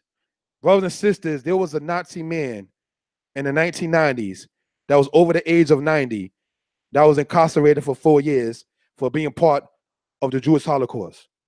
Point is this. They're very vindictive. So in them being vindictive, why is it that they don't try to find the descendants of the Greeks and the Romans that oppressed the Israelites and hold them on trial? It's because the European Jews know that they are not the Israelites that were oppressed by the Greeks and the Romans. So the blood tie, the kinship is not going to make you want to do it. So European Jews will sit there and go hard and go vehemently strong in being vindictive against the Nazis, even to this day, if they get the opportunity. You understand? But they're not going to go hard against the Greeks and the Romans because they know that the Greeks and the Romans who oppressed the Israelites were friends with the Edomites. The Edomites mixing in with the European nations helped produce the European Jews that you see of today. So these are things we want to point out for edification purposes. They are not going to sit there and look for the family of Antiochus, Hadrian, Trajan, or Caligula, or even Ptolemy the First or Ptolemy the Second, or any of them of the Greeks and Romans who oppressed the Israelites, because they are not the Israelites who were oppressed. All right, so we're going to go on. Next slide, please. Thank you, my brother, for that. They do not hold them on trial because the feeling of nationalism does not flow in the Jewish people concerning the house of Israel, because they are not the house of Israel. They are, according to Stephen Jacobs, a white Jewish man himself. He stated in his book entitled Hebrew Heritage of Black Africa, he stated the European Jews are descendants of the Roman, Turkish, Armenian, and other Caucasian groups who adopted over the course of centuries what they refer to as the religion of Judaism. So this is what we want to point out for edification purposes. Okay, next slide, my brother. Thank you for that. Deuteronomy 28, verse 43. The stranger that is in the midst of thee shall get above thee higher and higher, and thou shalt come down lower and lower. He shall lend to thee, and thou shalt not lend to him. He shall be the head, and thou shalt be the tail. So we just want to point that out. Correct. Next slide. All right. Now, It says the stranger shall mount above the Israelites higher and higher, and the Israelites will come lower and lower. All right. Now, in a book entitled International Jew by Henry Ford, we see that this is said: the music industry, the cotton, oil, steel, magazine authorship, meat packing industry, the liquor business, the loan business are in control of Jews of the United States. Brothers and sisters, it says what? The music industry. Gangster rap was promoted by them. Tell sisters that they are female dogs. We're going to keep the language clean. All right. The cotton is in control of the Jewish people. Slavery records speak about by 1860, you already had Europeans' economy being based off the cotton that was picked in the United States. But the businessman doesn't always be seen on a plantation. Give an example. The owner of Burger King doesn't sit inside of Burger King to eat. The Jewish man owned slave ships. The Jewish man was in charge of what happened in Liverpool in England when they was making the slave ships. And when you read about what is referred to as crypto Judaism, when they are Jewish by name, they change it to a Christian or a quote unquote regular name, so that way they can hide their quote unquote Jewish identity. So they were in part guilty of that. The music industry, the cotton, we know about the history with cotton and the black man. Okay, oil, steel, magazine authorship, meat packing industry. The meat packing industry does include pork. Let's go on. The liquor business. You know there's liquor stores all over our community. The loan business. And when you go for a loan, who is the one who sits there and decides whether one gets it? The ones who set up the biggest banks, from Chase to Citibank to all these other banks like that, is in control of the Jewish people. They're the ones who give out the loans. The fact that they are in a position that they are in is not us, the Israelites, hating on them. It's the fact to show that the Most High placed a plague and a curse on the true house of Israel. So if you're not able to identify with that because of the iniquities of ancient Israel, Israel fell. You became higher, European Jew, because the true house of Israel fell. As the brother Josiah read, the Most High will smite Israel, the true Israelites, with madness, blindness, and astonishment of heart. So because you're not blind to the history of what I'm talking about, that can't be you. The fact we got to go through 18 different references and all this other type of stuff just to show what it says in Psalms, that the truth will come from the earth. And there's still going to be people, I don't know what that dude talking about. I don't know if that's accurate. But hey, maybe it's meant for another time or from another teacher through the work of the Most High for that brother or sister to see the light. All right? Let that be known. Our people don't loan nothing to nobody. We know that. We make up less. Correct me if I'm wrong. I may be wrong. As people of color, let's just take the United States. We own less in banking aspects, less than 4%, maybe less than 6%. It's certainly less than 10%. When they start talking about their big banks, nobody thinks about what are they going to sit there and get out of our community that is aspect of giving in as opposed to just taking out. Dave Chappelle made a comedy skit talking about reparations was given to black people, and that Sprint was back into business and everything like that, because that's what we do. We don't pay our bills and supposedly and so forth and so on. Understand that we are the people that are unfortunately become the tail and are not the head. All right. In order to get our position back, we got to return to the Most High. So we want that to be noted. Next slide, my brother. Thank you. Deuteronomy 28, verse 68 in Hebrew, as you see here. Waheshib ka yod hewahe mitzrayim ba'aniyot ba'derek asha amorti laka lo tosif o lirota wahit makartem sham la'oberka la'abadim wa'alish fakot wa'enkone. So we just want that to be noted. Now, next slide, my brother. Thank you. So we can gain an understanding of what we're talking about. All right. Deuteronomy 28, verse 68. And the Lord shall send you back to Egypt in ships by the way which I spoke to you. You shall never see it again. And there you shall be sold unto your enemies for bondmen and bondwomen, and no man shall buy you. So we just want that to be noted and what it's talking about.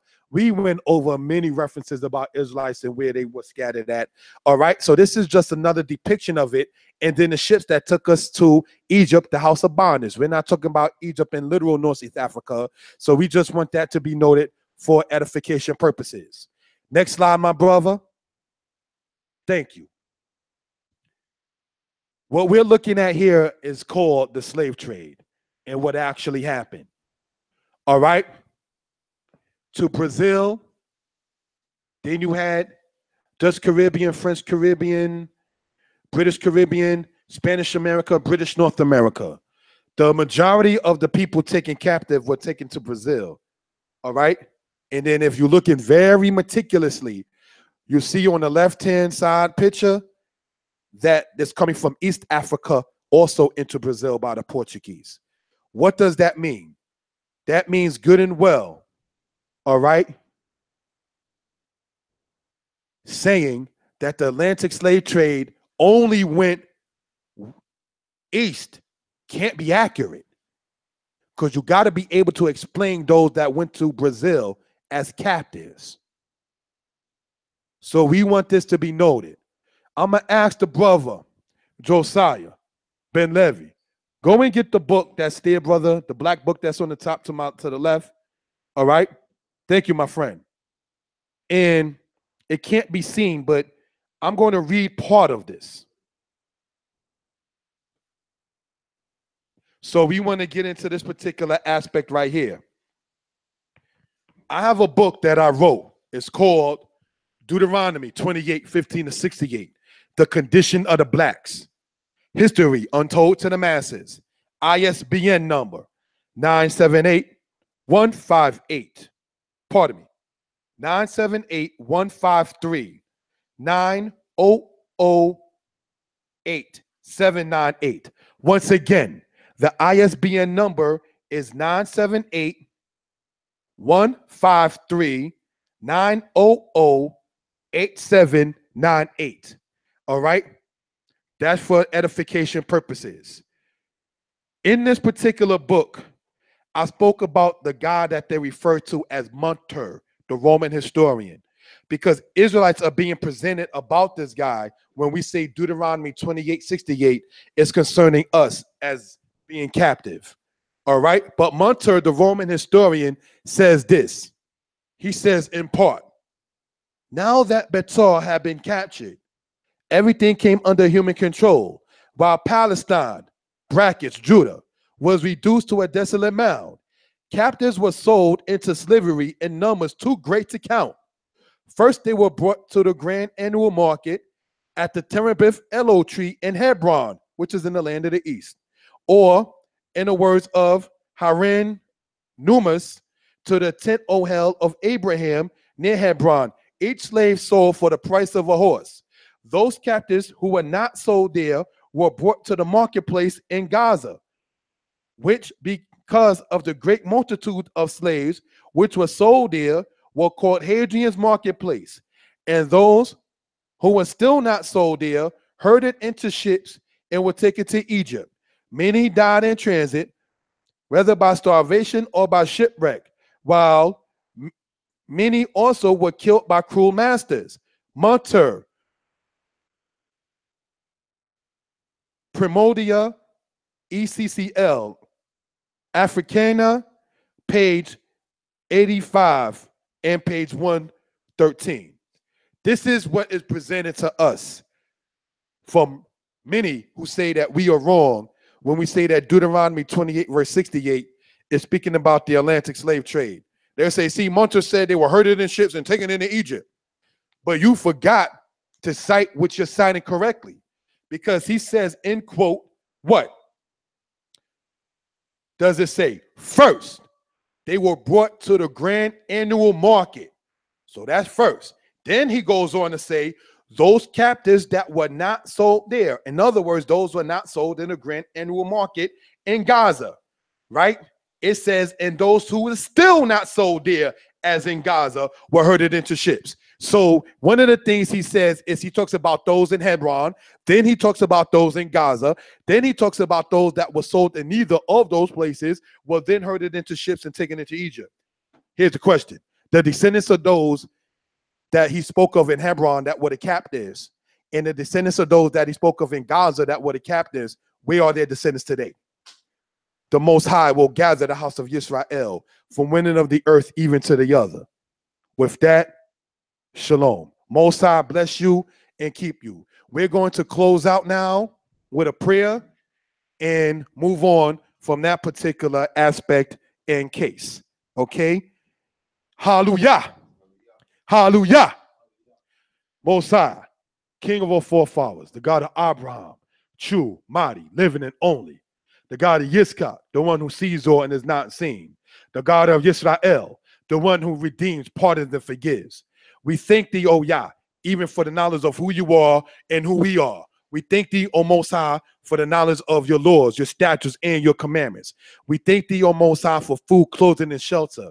We thank thee, O Most High, for even guarding, shielding, and protecting us from all things that are not good and advantageous for our well-being. We ask thee, O Holy One of Israel, to even be with the elders of Israel, the sick and the infirm of the house of Israel. We ask thee to even be with and strengthen our brothers and sisters, for there are many of even our sisters inside and throughout the prison system of this society, throughout the length and breadth of the West Indies, throughout the length and breadth of South America, O Holy One of Israel.